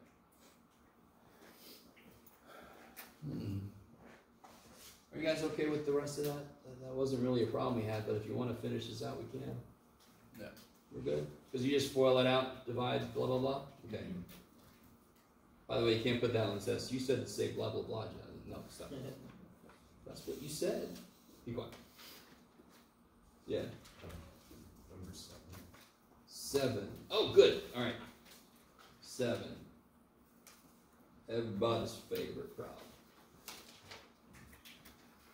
Right? Yay! Look at me being nice. Well, what is it that I bolded? I bolded what it is that I You gave us area. tell you, and I bolded what it is that I ask you. Yes? So, rectangular garden. So, draw that. Yay! So, that's the overhead of our garden. How long do you want it to be? X. And how tall you want it to be? That's crazy shit. So then this is y, this is x, yes? Okay. So what it is, it is what it is. What is it that they tell me? They tell me the area is 108. So what's the area of the picture I just drew? Times 1. And that's supposed to be 108. So that's beautiful. Look for what they tell you. So when I say a problem, a word problem, and I say the word maximize, minimize, least, most, biggest, smallest, that's an optimization. What did I tell you? What am I asking you? Just like on the test, sometimes what I tell you could be visual. It could be your rectangle is supposed to live within this graph. That's what I tell you. Okay. What do I ask? What are we asked to do here? Minimize the cost. Cost. Okay, so now I focus all of my attention, that's not cosine t by the way, I focus all my attention on setting up a function that represents cost. Because I cannot find the minimum cost until I get a function that represents cost. Then I can take its derivative. I'm like eating this function up. Shh, tell me. Do you guys follow what I'm saying? So if I know what they want me to minimize or maximize, I focus all my attention on, I gotta create a function that represents the cost. This problem isn't that bad. The one thing that sometimes trips students up is, do I tell you which side is supposed to be the special side? So then it doesn't matter where shit. Don't matter where shit. If somebody picks the y side to be the special side, and somebody else picks the x side to be the special side, the numbers they get will just be reversed. Could we have called x y? Could I have called y x? Could I have called y h? Could I have called x b? The letters don't mean shit. So here, you guys tell me, which side is the special side? Look at that, you guys agree, I love it. So we'll say the top one is the one that gets, in this case, the special means it gets less expensive stuff. So for some reason, we're not worried about this side, right? Zombies are coming from this way. They don't come from that way too much, so you can use less expensive stuff. No idea what the economy would look like in a zombie. I guess, no. Don't want to analyze freaking Walking Dead or something. Somebody help me out. What do we know about anything related to cost?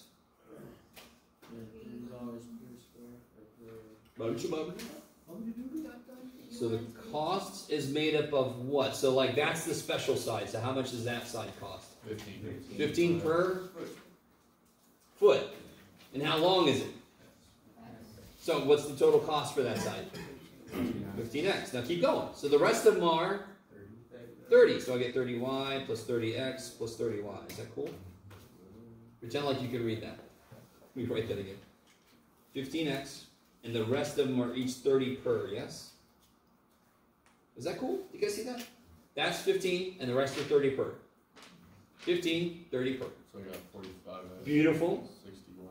45x plus 61. I've got a cost function. What is still not quite right about it? It's got too many damn variables. If only I had a relationship between x and y, I could get rid of one of those variables. I could write it in terms of the other one. Damn. Oh shit, that's right. So what can I do with this?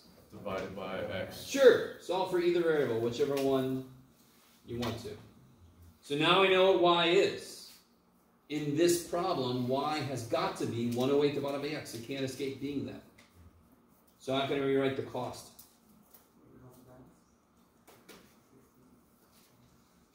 What can I put in place of y? 108 over x.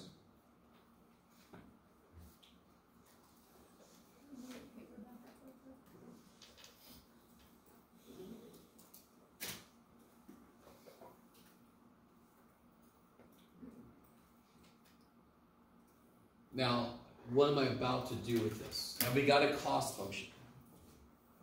Why did we get a cost function? Because they asked me to do what? Minimize cost. So how do I minimize any function? Now that I've got the function I need, how do I minimize it? Set what to 0? Derivative. You wish cost was 0. If you set this to 0, math is going to tell you, you need a negative side length. That's what it would tell you if you try to set that equals 0. So take its derivative instead. So what should I kind of do with that before I take its derivative? I'll multiply to 60. I can bring the x up if I want to, right? If that helps. You with me? So again, simplify me. What's 60 times 108? 6480. 6480? Yeah. And then you can write this if you want to, right?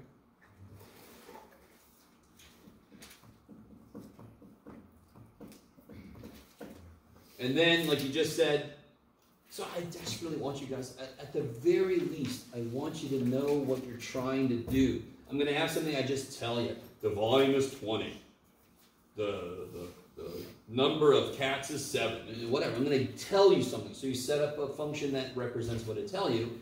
Then you find, maximize this, minimum, whatever that is, focus all your attention on setting up a function that gives you that. In this case, it was cost. So this is the cost incurred in setting this up. I've got a cost function now. I can do calculus to it. So what's this guy's derivative? 45 x. Yeah, so it'll be minus 6480 x to the negative 2. Now, and then I want to do what with that? So equals 0. Now, real quick, where's the other place critical numbers come from? Where the function is undefined. And the function is undefined at 0 here, right? But I definitely don't want to make x 0 because the reason that's a critical number is that gives me the least area. It gives me 0 area. Yes? You guys kind of with me? So that's one extreme. Now I want the other. How do you solve this thing? You just get the 45 on both sides first. Yeah, well, yeah, so I would do this. Is that cool? Just add that over? Yes. If you put the bring X. Sure, okay. I'm open to whatever you guys want. There. Multiply by both sides.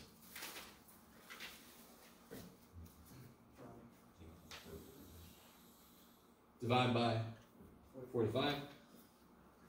What's 6480 divided by 45? Yeah! Look at Jeff thinking ahead, making a problem that actually works. By the way, I wish somebody would be interested in... Anyway, I'll get to that.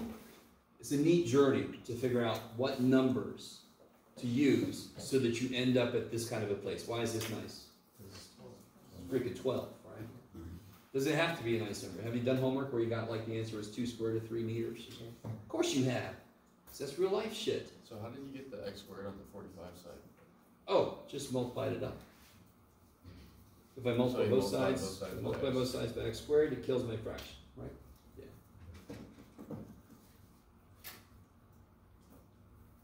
Another way to look at this real quick is if I divide both sides by 6480 right here, what's the negative power mean? Flip, right? So let me flip both sides. Don't I end up at the same place? Alright, it doesn't matter how you get there. Okay. As long as you do. Now, what does this tell me? That tells me what this side has to be. So then I can figure out how long y has to be. But what's the question asked me? Minimum cost. So right now, if I wanted to, I could just throw this number in for the cost function, right? Don't throw it. If you plug 12 in here, what's going to happen? It's going to give you 0. Of course it is. That's where it came from. I want to know what the cost is. You can just throw a 12 in there. You with me? Okay. Yeah, once you know the variable, you can throw it back in to figure out, in this case, the cost, because that's the function I've got. So let me give you guys the answer key here for the, and again, this only goes up through number 11. Yeah, we did 12 together earlier.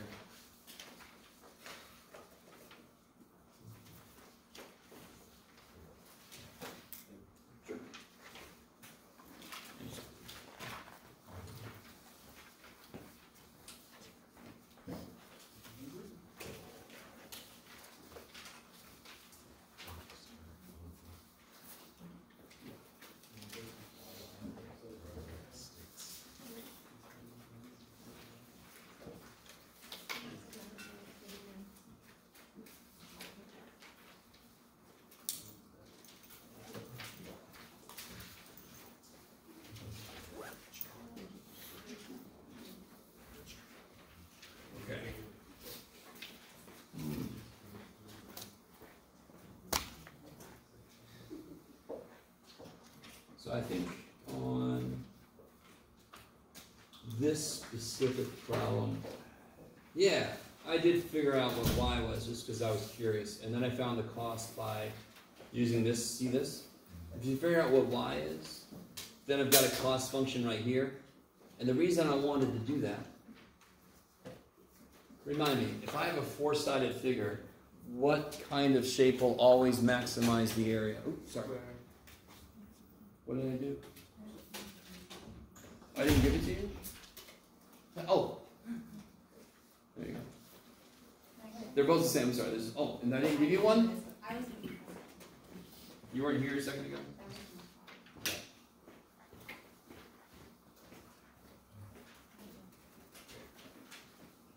I don't know. So real quick. This doesn't matter. You all agree with me this won't be a square?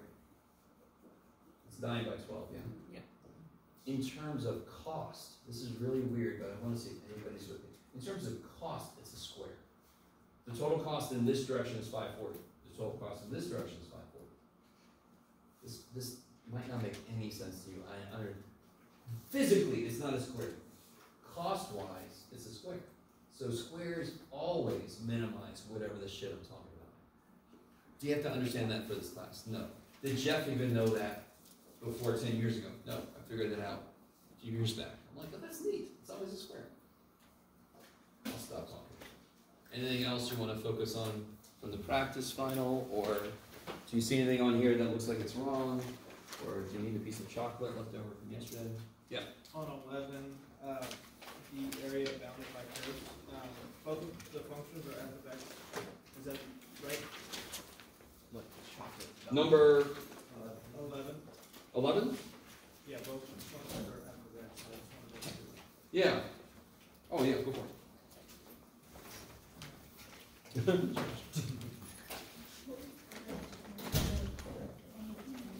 So number 11, I've got the area is supposed to be captured by those.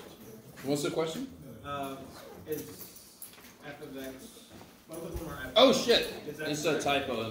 This should say g of x. G of x. Okay. This should say g of x, yeah. I'm not trying to be tricky. What happened? Are you being really nice? Yeah. Look at you. Super nice. Tip your wait staff, everybody.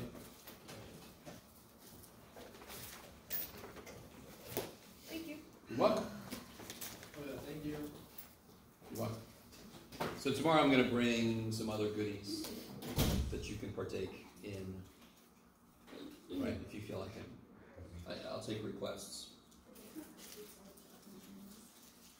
Okay, request time is closed. Goodbye. What? Can you be bored?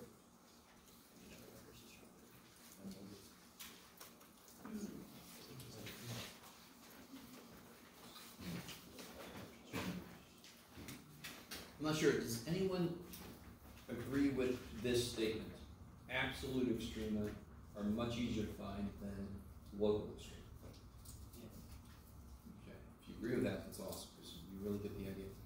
Where could the absolute extrema occur? I already know 2 places to check before I do anything. At the endpoints. Because it could do like this and stop. That would be the maximum then. Is that a critical number? No. Because it looks like it's going to keep going up, but it stopped, and that would be the maximum, correct? So it could occur at the endpoints. And of course, where's the other place extrema can happen? Critical numbers. Good. So the very first step on this is find the critical numbers. And how do you find the critical numbers? Take the and then set it equal to 0, or look where it's undefined, right? You with me? So is the derivative of that really hard? What do you have? What's the primary rule that's in effect for number 4? Not chain. It's product is the ultimate. Eventually going to use chain, but the initial thing is x times e to the stuff. That's product. So then you just do that. The great thing is, can e to a power ever equal 0? You cannot take a number, raise it to a power, and make it 0. You can't. If you raise it to a positive power, it gets bigger, yes? If you raise it to a negative power, it becomes 1 over something. And what's the only way that fraction can be 0 is if the top is 0. Isn't the top always frickin' 1? Okay, that's why an exponential has an asymptote at 0. So what that means is, if you factor something and it's got an e to the power factor, that shit you can just ignore it because it cannot be 0. So, has anybody taken that guy's derivative yet? Yes. Okay. What do you get? 2x squared Do it again, sorry? 2x squared. Should be negative 2x squared, right? I got negative 2x squared e to the... Oh yeah, negative 2x. Plus? Plus e to the negative x. Yes.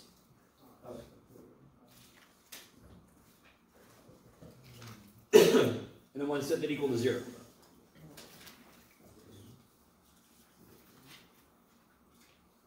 If I got something equals 0 and it's got a bunch of powers on my x and all kind of weird shit, what do? I try to factor it. Yes. What can come out of both? And then inside I get 1 minus 2x squared. Is that cool? So can this ever be 0? So ignore him. He can't give me an answer. Right? No matter how much I throw him under spotlights, he just won't tell me. So how the hell do I do this? Is anybody very upset about that? No. Yeah, subtract 1 divided by negative 2 square root, blah, blah, blah. You're going to get 2 answers, correct? And I'll tell you right now, only one of them is the one you're going to use. What's going to determine which critical numbers you use? They have to be actually in the interval I'm considering, yeah? Okay. Is that right? So I got, I don't remember how I wrote it. 1 over rad 2 or something? How did I write it? Root 2 over 2. Yeah, I kind of did it like trig. 1 over rad 2 is root 2 over 2. So of course, root 2 over 2, by the way, does anyone know what the square root of 2 is? Yeah, 1.4, so root 2 over 2 is 0.7, which is above 0.5, so screw positive root 2 over 2. I'm not going to check it. I'm going to check negative root 2 over 2. That's in there. So what 3 places do I check? What 3 things do I plug into the function to see who wins? Negative 1, 0.5, and negative rad 2 over 2. And then I just see who wins. Who wins the biggest prize and who wins the prize for being the smallest. Yeah. That's why absolute extremer are kind of really nice. You just have to do a derivative equals 0, get the correct number, and then just plug shit in. See who wins. There's no, is it going up, is it coming, there's none of that stuff. It's just purely who's biggest, who's smallest. It's kind of nice. Yeah. We do 5. Is that okay for that one?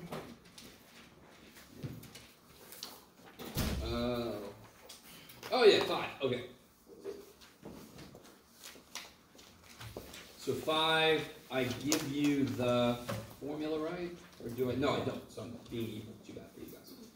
If I gave you number 5 on that test, I would give you the formula, because I know not all of us know the formula for the volume of a cone. Does anyone know the formula for the volume of a cone? You put it on the answer key. I did. Thank you for being honest. So it's just a cylinder, and if I chop a cone out of it, that's 1/3 of what it used to be.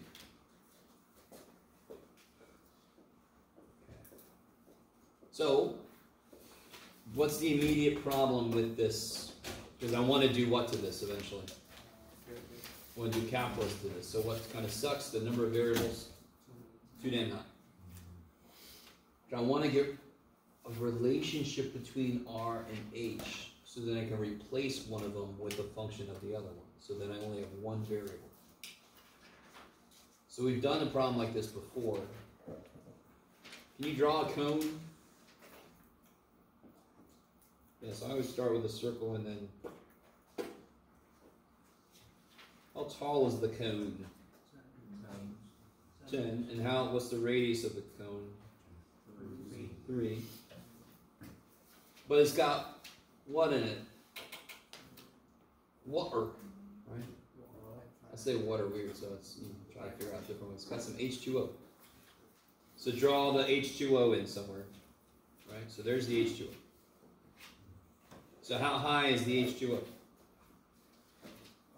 I have no idea. Nope. Don't bring the snapshot in. As I'm pouring water in, I have no idea where it is at any point. So it's H, and what's the radius of the water? R. I'm going to call it R. Yeah. So the cone itself, its dimensions don't change, but the water, where the water is, changes. So I have to give them variable expressions, because isn't the height changing over time? Isn't the radius changing over time? Yes. Cool. Does anyone see how I can get a relationship between R and H? Because what do I actually have happening here? Similar triangles. So big radius is to small radius as big height is to small height. That's how similar shit works. That's the way I always do it. There's other ways to make the proportions, but who cares? You could do big shit to big shit is equal to small shit to small shit. Does anyone see how these are the same? Okay, good. Because they are. Okay. So it doesn't matter. Now, can somebody tell me, I don't tell you this in the problem, can you tell which variable do you want left alive? Why H? Because it's asking for how fast the pipe is risen. And it tells me a value for H. So there's two reasons I want H to survive. So I don't want to kill R. I want to, in the middle of the night, come and replace it, right? Invasion of the body snatchers kind of thing going on. They're already here. Okay, sorry. So let me remind you what we just said. We want H to stay alive. Do you see how that means I want to solve for R? Because then I can replace R. How do you solve this for R? This is already almost solved for R. How would I solve this for R? Yeah, just multiply the H up. So I got R equals 3H over 10. Is that cool? Or you could do this and cross multiply and then divide by 10. Whatever way you do it, you're going to get 3H over 10. And what can I do with that? Put it in the volume. I'll tell you what to do with that, Jeff. Be quiet. Yeah, put it in, because now I know what R is.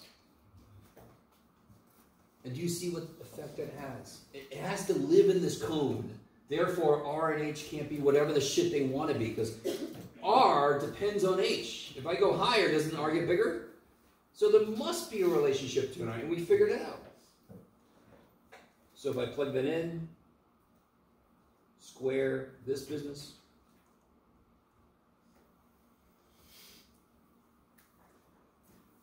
is that, and the rest of it you can see on, I don't know. Is that, once I do this, then I do calculus and I throw shit in. You know, the rest of it's kind of boring. I don't know if you do. I mean, you can simplify this, yes? What's 3 squared? Divided by 3? What's H squared times H? And what's 10 squared? Yeah, so you get this, and now you can do calculus. When you do calculus, what's going to happen here? When you take this guy's derivative, you have to multiply by dHdt. You got to do implicit, right? Maybe?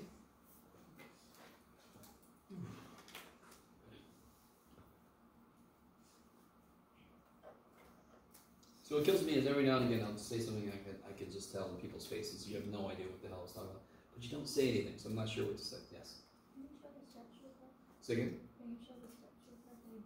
That last chapter 9. Okay, so right here you mean? Yeah. Okay. So if you want to be more explicit, what's the only piece of this I have to do something to immediately? Yeah. What do you get when you square all that business? Over 100, yeah. Okay, so now I got, what's on top? 9h squared times h times pi over 3 times 100 is on the bottom. Is that cool? So doesn't the 3 go into 9? And what's h squared times h?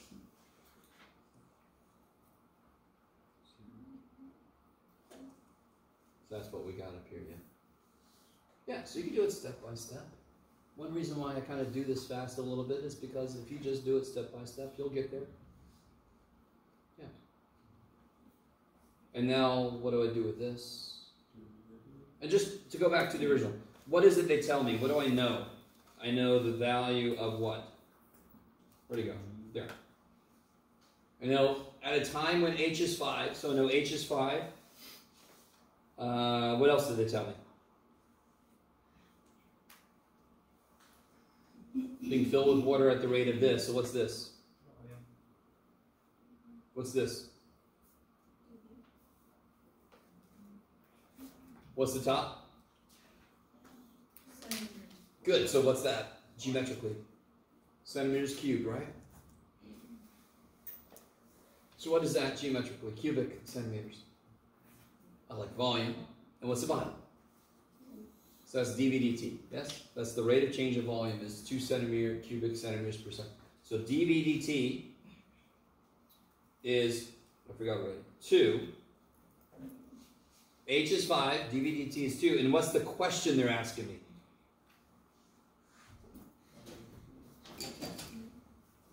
Say again? No, not really, sort of, but how quickly the what is what? Water is rising. Water is rising, and that would be dH dt, yes? So the question is, what is dH dt?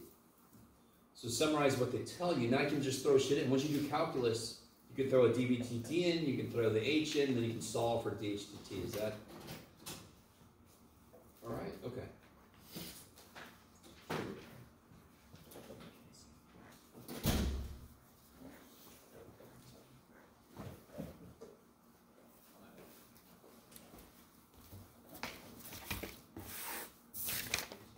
Oh, that's where it went to.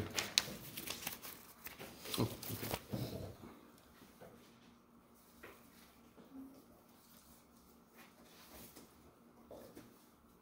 I just brought paper, chocolate, and tea. So I don't have anything. It's all based on what you guys want to talk about. So if you have any other questions, if you have any other problems you want to look at, it's up to you. Yes? I guess I'm struggling on, what's his name? Hospital? Oh, L'Hopital. Can we do one? You can call him hospital, dude. That's Can all we right. do 8A? Oh, all right. The thing with 8A, what's the only kind of thing that L'Hopitals can be used for? 0 over 0, infinity over infinity, right? Or anything that you can write in that form. L'Hopitals is all over it. Is this in that form? No. What's the top? 3. So it's automatically not indeterminate, which must mean it's determinate. So the top is positive 3. The bottom is approaching 0, but as it's approaching 0, are all the numbers positive or negative? Positive. Positive. So it's positive over small positive, so it's going to positive infinity. Does that make sense? Yeah. So L'Hopital, don't immediately do L'Hopitals just because they give you a limit with a ratio. What do you always do when they ask you a limit? And they say, figure out the limit. What's the first thing you do? Throw that shit in there. Because maybe, and you've seen this from me, maybe once you plug it in, you're done. Right? There was that example with the E stuff on that one problem. I can't remember where it was, test 2 or whatever. We just had to plug it in and you go, oh, okay, I get numbers, and I'm done. Right? This one, you don't get numbers, but it's not indeterminate. It's some kind of infinity because the bottom's getting really small. So what would I would just put, it does not apply, and then No, you would just say, solve it. this is in the form 3 over infinity. The bottom is positive, so it's positive infinity. Bam. So if you did something like that, believe it or not, that would be beautiful. Bottom is positive. It's going to 3 over 0. You can do better, Jeff.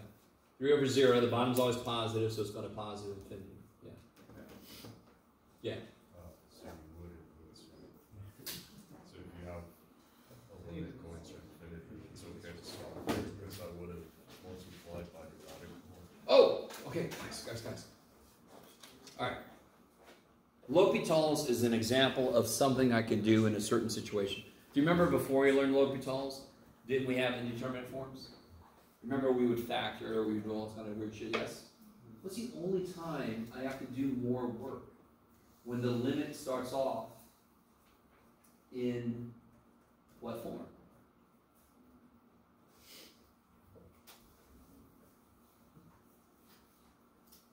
So, all right. So, if I ask you this,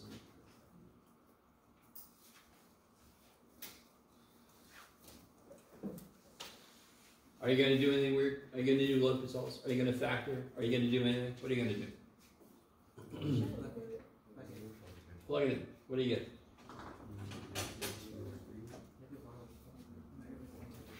Right. There you go. So if it is not indeterminate, you should be able to determine the answer immediately. You shouldn't have to do any factoring. You shouldn't have to do L'Hopitals. None of that. In fact, L'Hopitals only works if it's indeterminate. If I try to use L'Hopitals when it isn't, I could get the wrong answer. So what if it's this instead?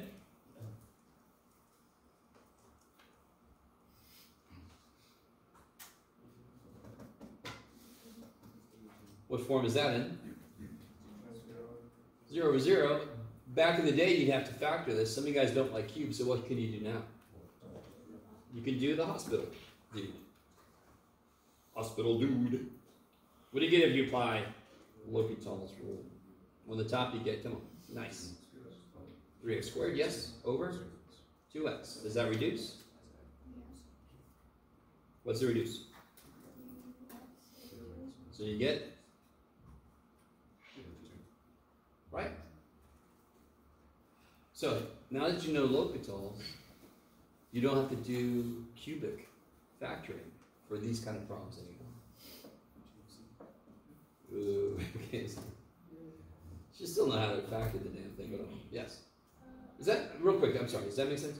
If it's not indeterminate, I love this, this is the best thing ever. If it's not indeterminate, it's determinate. I should be able to determine the answer immediately. I shouldn't have to do any special shit. If it's indeterminate, oh shit, do I factor it? Can I use L'Hopital's? Do I flip the thing? You know, then I got more work to do because at the moment, I cannot determine the answer. Sorry, who had a hand up? Oh. I was just wondering if you have to do 6. Oh, did I not do 6? Did I do 6? Oh, I did do 6, but I did it very quickly. Yeah. I was getting tired. Okay. Let's see if past Jeff got 6 right. I'm going to rewrite this like this, right? Y to the 1/2. Bless you. Okay. Implicit. How's it work? Yep.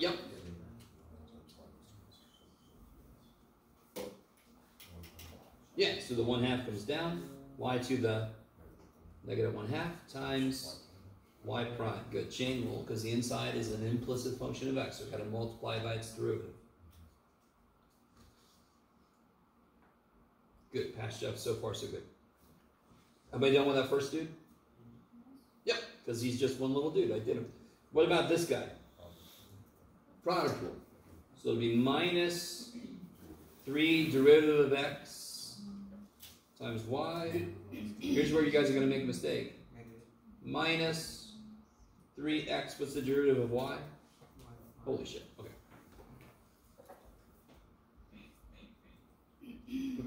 Equals, what's the derivative of secant y?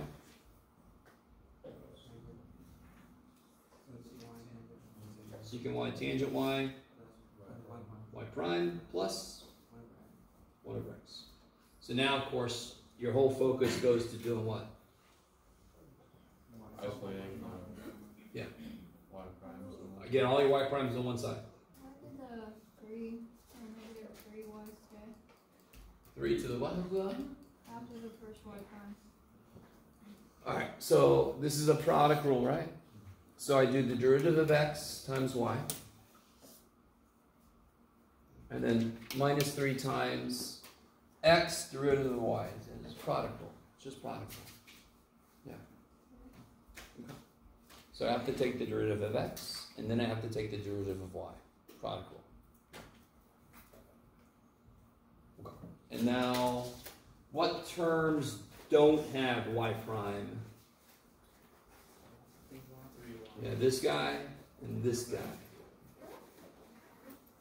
So it's kind of smart to just add this guy over and subtract that guy over, right?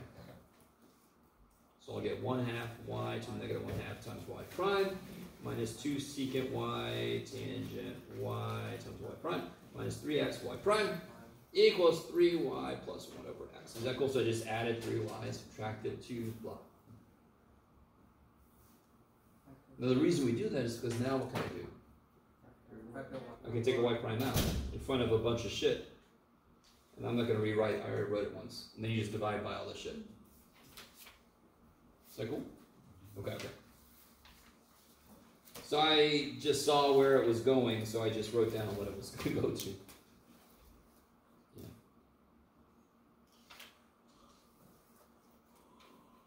Yeah.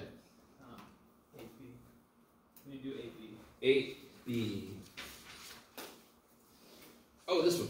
Okay, so. Yes, I know. Those of you who don't like trig, it's going to be on there. Just to warn you guys, there could very well be a trig identity problem that you have to know an identity for. Oh shit. Oh shit. And again, remind me, how many guys are planning on taking Calc 2? The most immediate thing you can do for yourself, besides reviewing derivatives and integrals before the class starts, is bone the shit up on your trig, because there's a bunch of trig in the first chapter you do. I'm not trying to scare you, I'm just trying to warn you. Hey, you gotta go in there knowing your trig. Right? Okay. What was I doing? I forgot. Number 8. B. Alright. What form is this in? What's cotangent of pi over 2? Cosine over sine. Good. What's cosine of pi over 2? 1. Nope. Cosine likes x. Pi over 2 is y-axis, 0. So that's all you need to know. Cosine likes x. It's happy. It's 1 here. 0. There's no x piece to this. That's all the freaking sine and cosine are. So that's 0 over 0. Does L'Hopital's help? Yes. So just attack it with L'Hopital's. Now you got to remember what the derivative cotangent is, and you got to realize that there's a chain rule up there. You kind of with me? Yeah. Yeah, I just that trig stuff. Yeah, I understand. I understand. But yeah, you got to break that stuff down. So the Yeah. negative cosecant. Negative cosecant Square. squared. X over 2 times chain rule 1/2. Right? Through the inside is 1/2. You with me? Over 2x. Right? Because what's the derivative of pi squared? 0. Yeah. You go with number 9. Is that all right? If that's not enough, I did all the answer on the answer key, so yeah. 9C. Oh, this guy. Yeah, look at this guy. Oh, Jeff, what the hell? Who hurt you, Jeff? It's just, you know, you get these big ass numbers when you do your U sub changes. So when you see a problem like this, instead of not doing it and hoping I don't notice, is there an obvious function stuck somewhere? U? No, I mean, that's what I'm asking, is what's U going to be? X So, to the yeah, all this stuff is stuck inside of a radical. So the first level of thing you try, when it's obviously not just a direct integral, like it's not integral of sine x, you're like, damn it, is let U equal the thing that seems to be stuck somewhere.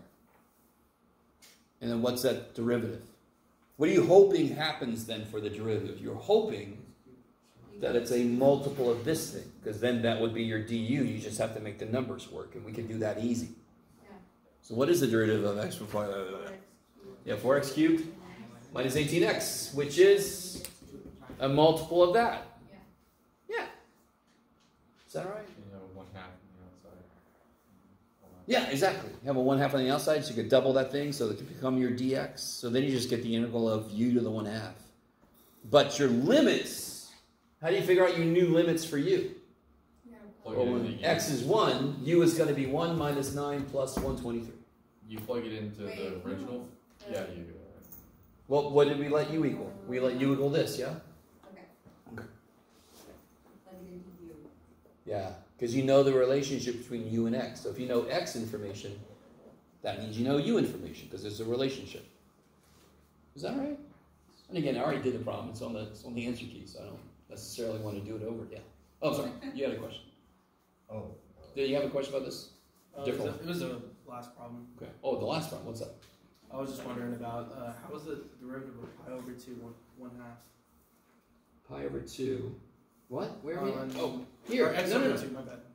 Oh, it isn't. So, the derivative of cotangent is negative cosecant, yes? Mm-hmm. Squared. Is the inside function more than just x? Yes. So it has to have its term. What's the derivative of x over 2? 1. What's the derivative of 1/2 x? Oh wait, because you can bring it up. Okay. Yeah. Okay. You go over number 3? 3. Oh, yeah, okay. The very first thing you want to do on number 3. Do you see what I asked you? The first question, why do I not have to do any calculus? Sounds to me like this is- Because I gave you the position function. You just got to throw a point 8 in. Who cares? If I give you the position function, what do you do to it to get the velocity function? Take the derivative. And how do I get the acceleration function? Take another. So the very first thing, if I give you a problem like this, we're talking about velocity, position, very first thing you do is just attack the position. Just take a derivative, take another. Now you got S of t, V of t, A of t. And the first 2 questions are easy at least. They're just plug and chug, correct? If I have a velocity function, I can just plug a 1.2 and get part B. What about part C?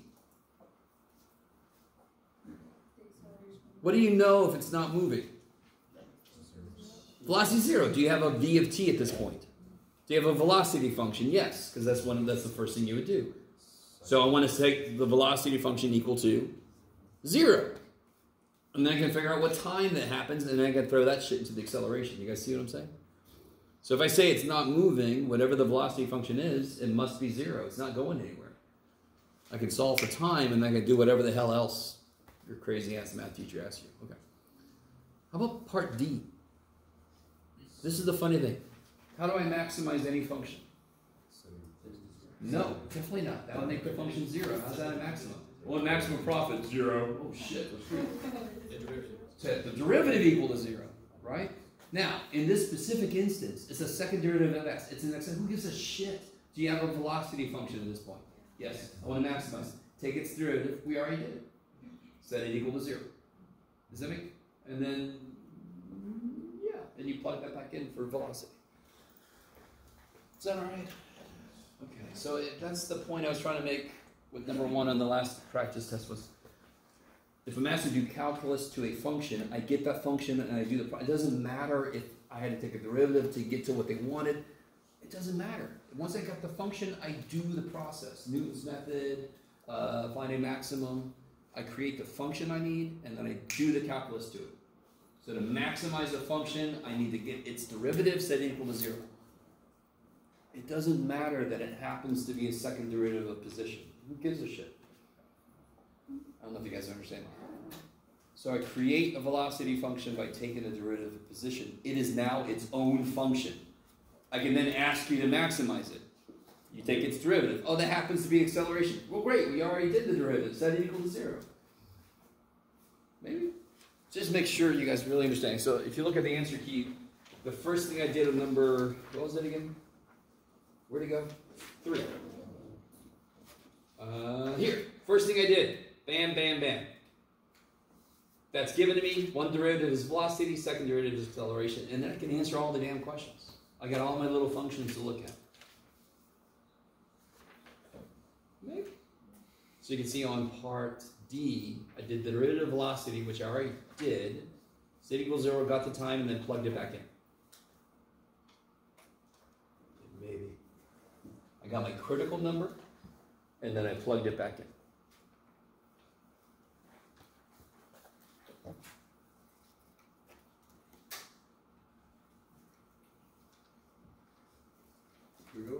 Did you, or you go with 2C? Which one? 2C. 2C. I did. It's too bad for you because you like it. Let's see. I don't think so, no. So you're lucky. So 2C. What's this one primarily all about? 2C. Product. Yeah.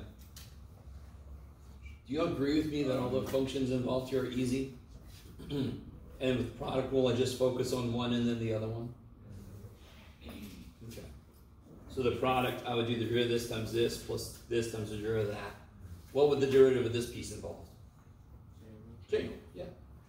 Some of you guys, I don't know, I don't even want to say anything. Some of you guys somehow rewrite this with ln and do weird shit. No, there's no need for that.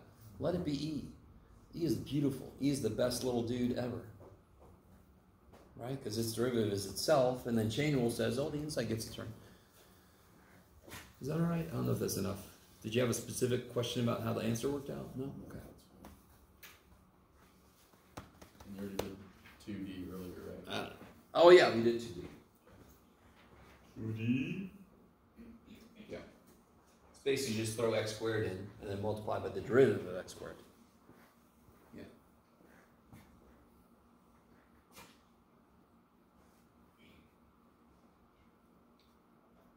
should all get a shirt, even if you don't pass. Just saying, I took calculus over the summer. Be nice to me. So it's not easy taking calculus. I understand it, isn't it? I understand. Yeah, yeah. You'll start to have weird dreams. I don't know if anybody had any weird dreams yet. Integral symbols chasing you. I'm sorry, yeah.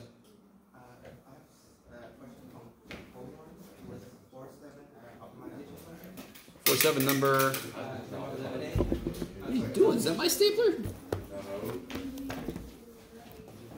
I have to do the test correction. 4-7 number. I'm sorry. Number 11. I was able to do that, but I was just curious. So whenever we have a function that's equal to 0, we can get the maximum, right? A maximum value. Yes. But I mean, you get a critical number, but then you have to check to see if it's a max or a min. Yeah. But I got this critical number, just 75. But then I plug it in and I got the area. But I did a you have to do like a rough sketch of the area. Yes. But how come this one is like much more area than this one? I tried to adjust. Now, double check and make sure that these all add up to be the allowed amount of fencing. Do they? What is this? 115. So it was the total function. 115. So that's 230. This and this. Plus 5 of these. What are each of these? 127. What's 5? Well, 5 times 127 is 635. So that's already more than you're allowed. Yeah. So you got to be careful. That's what happened to a few people. Yeah. You have to be careful about what you have left over. So I would identify this first, 5 times that, and then whatever's left, cut it in half. Just to be sure you don't go over the 7, whatever it was. That's the only way the area could be bigger is if you gave yourself more fencing. Yeah. So I just wanted to make test corrections because I wanted to have the time in the morning with you to go over it. Yeah. No, I'm okay. I'm sorry. I didn't mean to. No, all good. Are you gonna be able to have this graded by tomorrow so I can see like hypotheticals in the morning? Yeah. If you shoot me an email and ask me for it. Yeah. Well, I'll be there in the morning. Well, it's just so I make sure to grade it, so it's right. Oh, like Yeah. now? Yeah. Okay, cool. Here, can I send this in Cool. to you? It's a little bit because I did all the ones I could do on my own, and then I had like. I'm with you. So the questions aren't like. As long as they're there somewhere, I'm okay. On the test, I'm pretty sure I got the right answer here.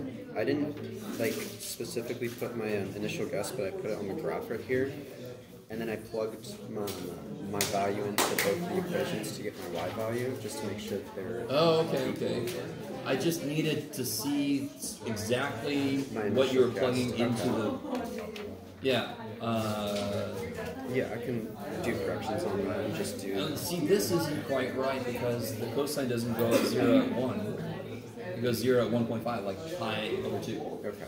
So that was off, and I just didn't see what it was you were plugging into the calculator. And then I also had on number 2, which was the area question, I set it up the same way that you talked about in the beginning of the class.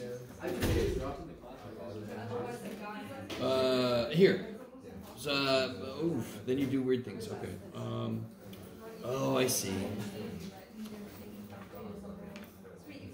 Yeah, that really threw you off. Wait a minute. Okay, wait a minute. So you took out an x plus 2. 6 minus x. And then somehow... And then I came in for Oh, here over here. and solved for 0. Oh, here. I was like, how the hell did you go from here to here? That's why I put a question mark. So you came here, And x was and then here. 2. Oh. And then I plugged the 2 back in to this equation. Okay. Alright, you're making corrections? Let me see. Because that would take you to... Yeah, that wouldn't quite get you to 100, so you making corrections? Yeah. What would that do? Let's see. 4, 5, 7, 8, 9, 10, 11, 16, 8, 92. So this would have been a 92, and I don't know what your curved grade would be. It would probably be 97, I think. And then if you make corrections, I'll add on And top I of have that. one last thing, so... Oh wait, did you have... Wait, I'm sorry, I messed up. 92, and then you had some bonus, right? Yeah, the Plus 2 2 would be 94. That would take this to a 99, and if you make corrections, you get up to 100. Okay. One more thing. On the integration, I got to right here, and then I had the 1/2 here, and you're saying don't put the 1/2, even though this needed to get multiplied by 2.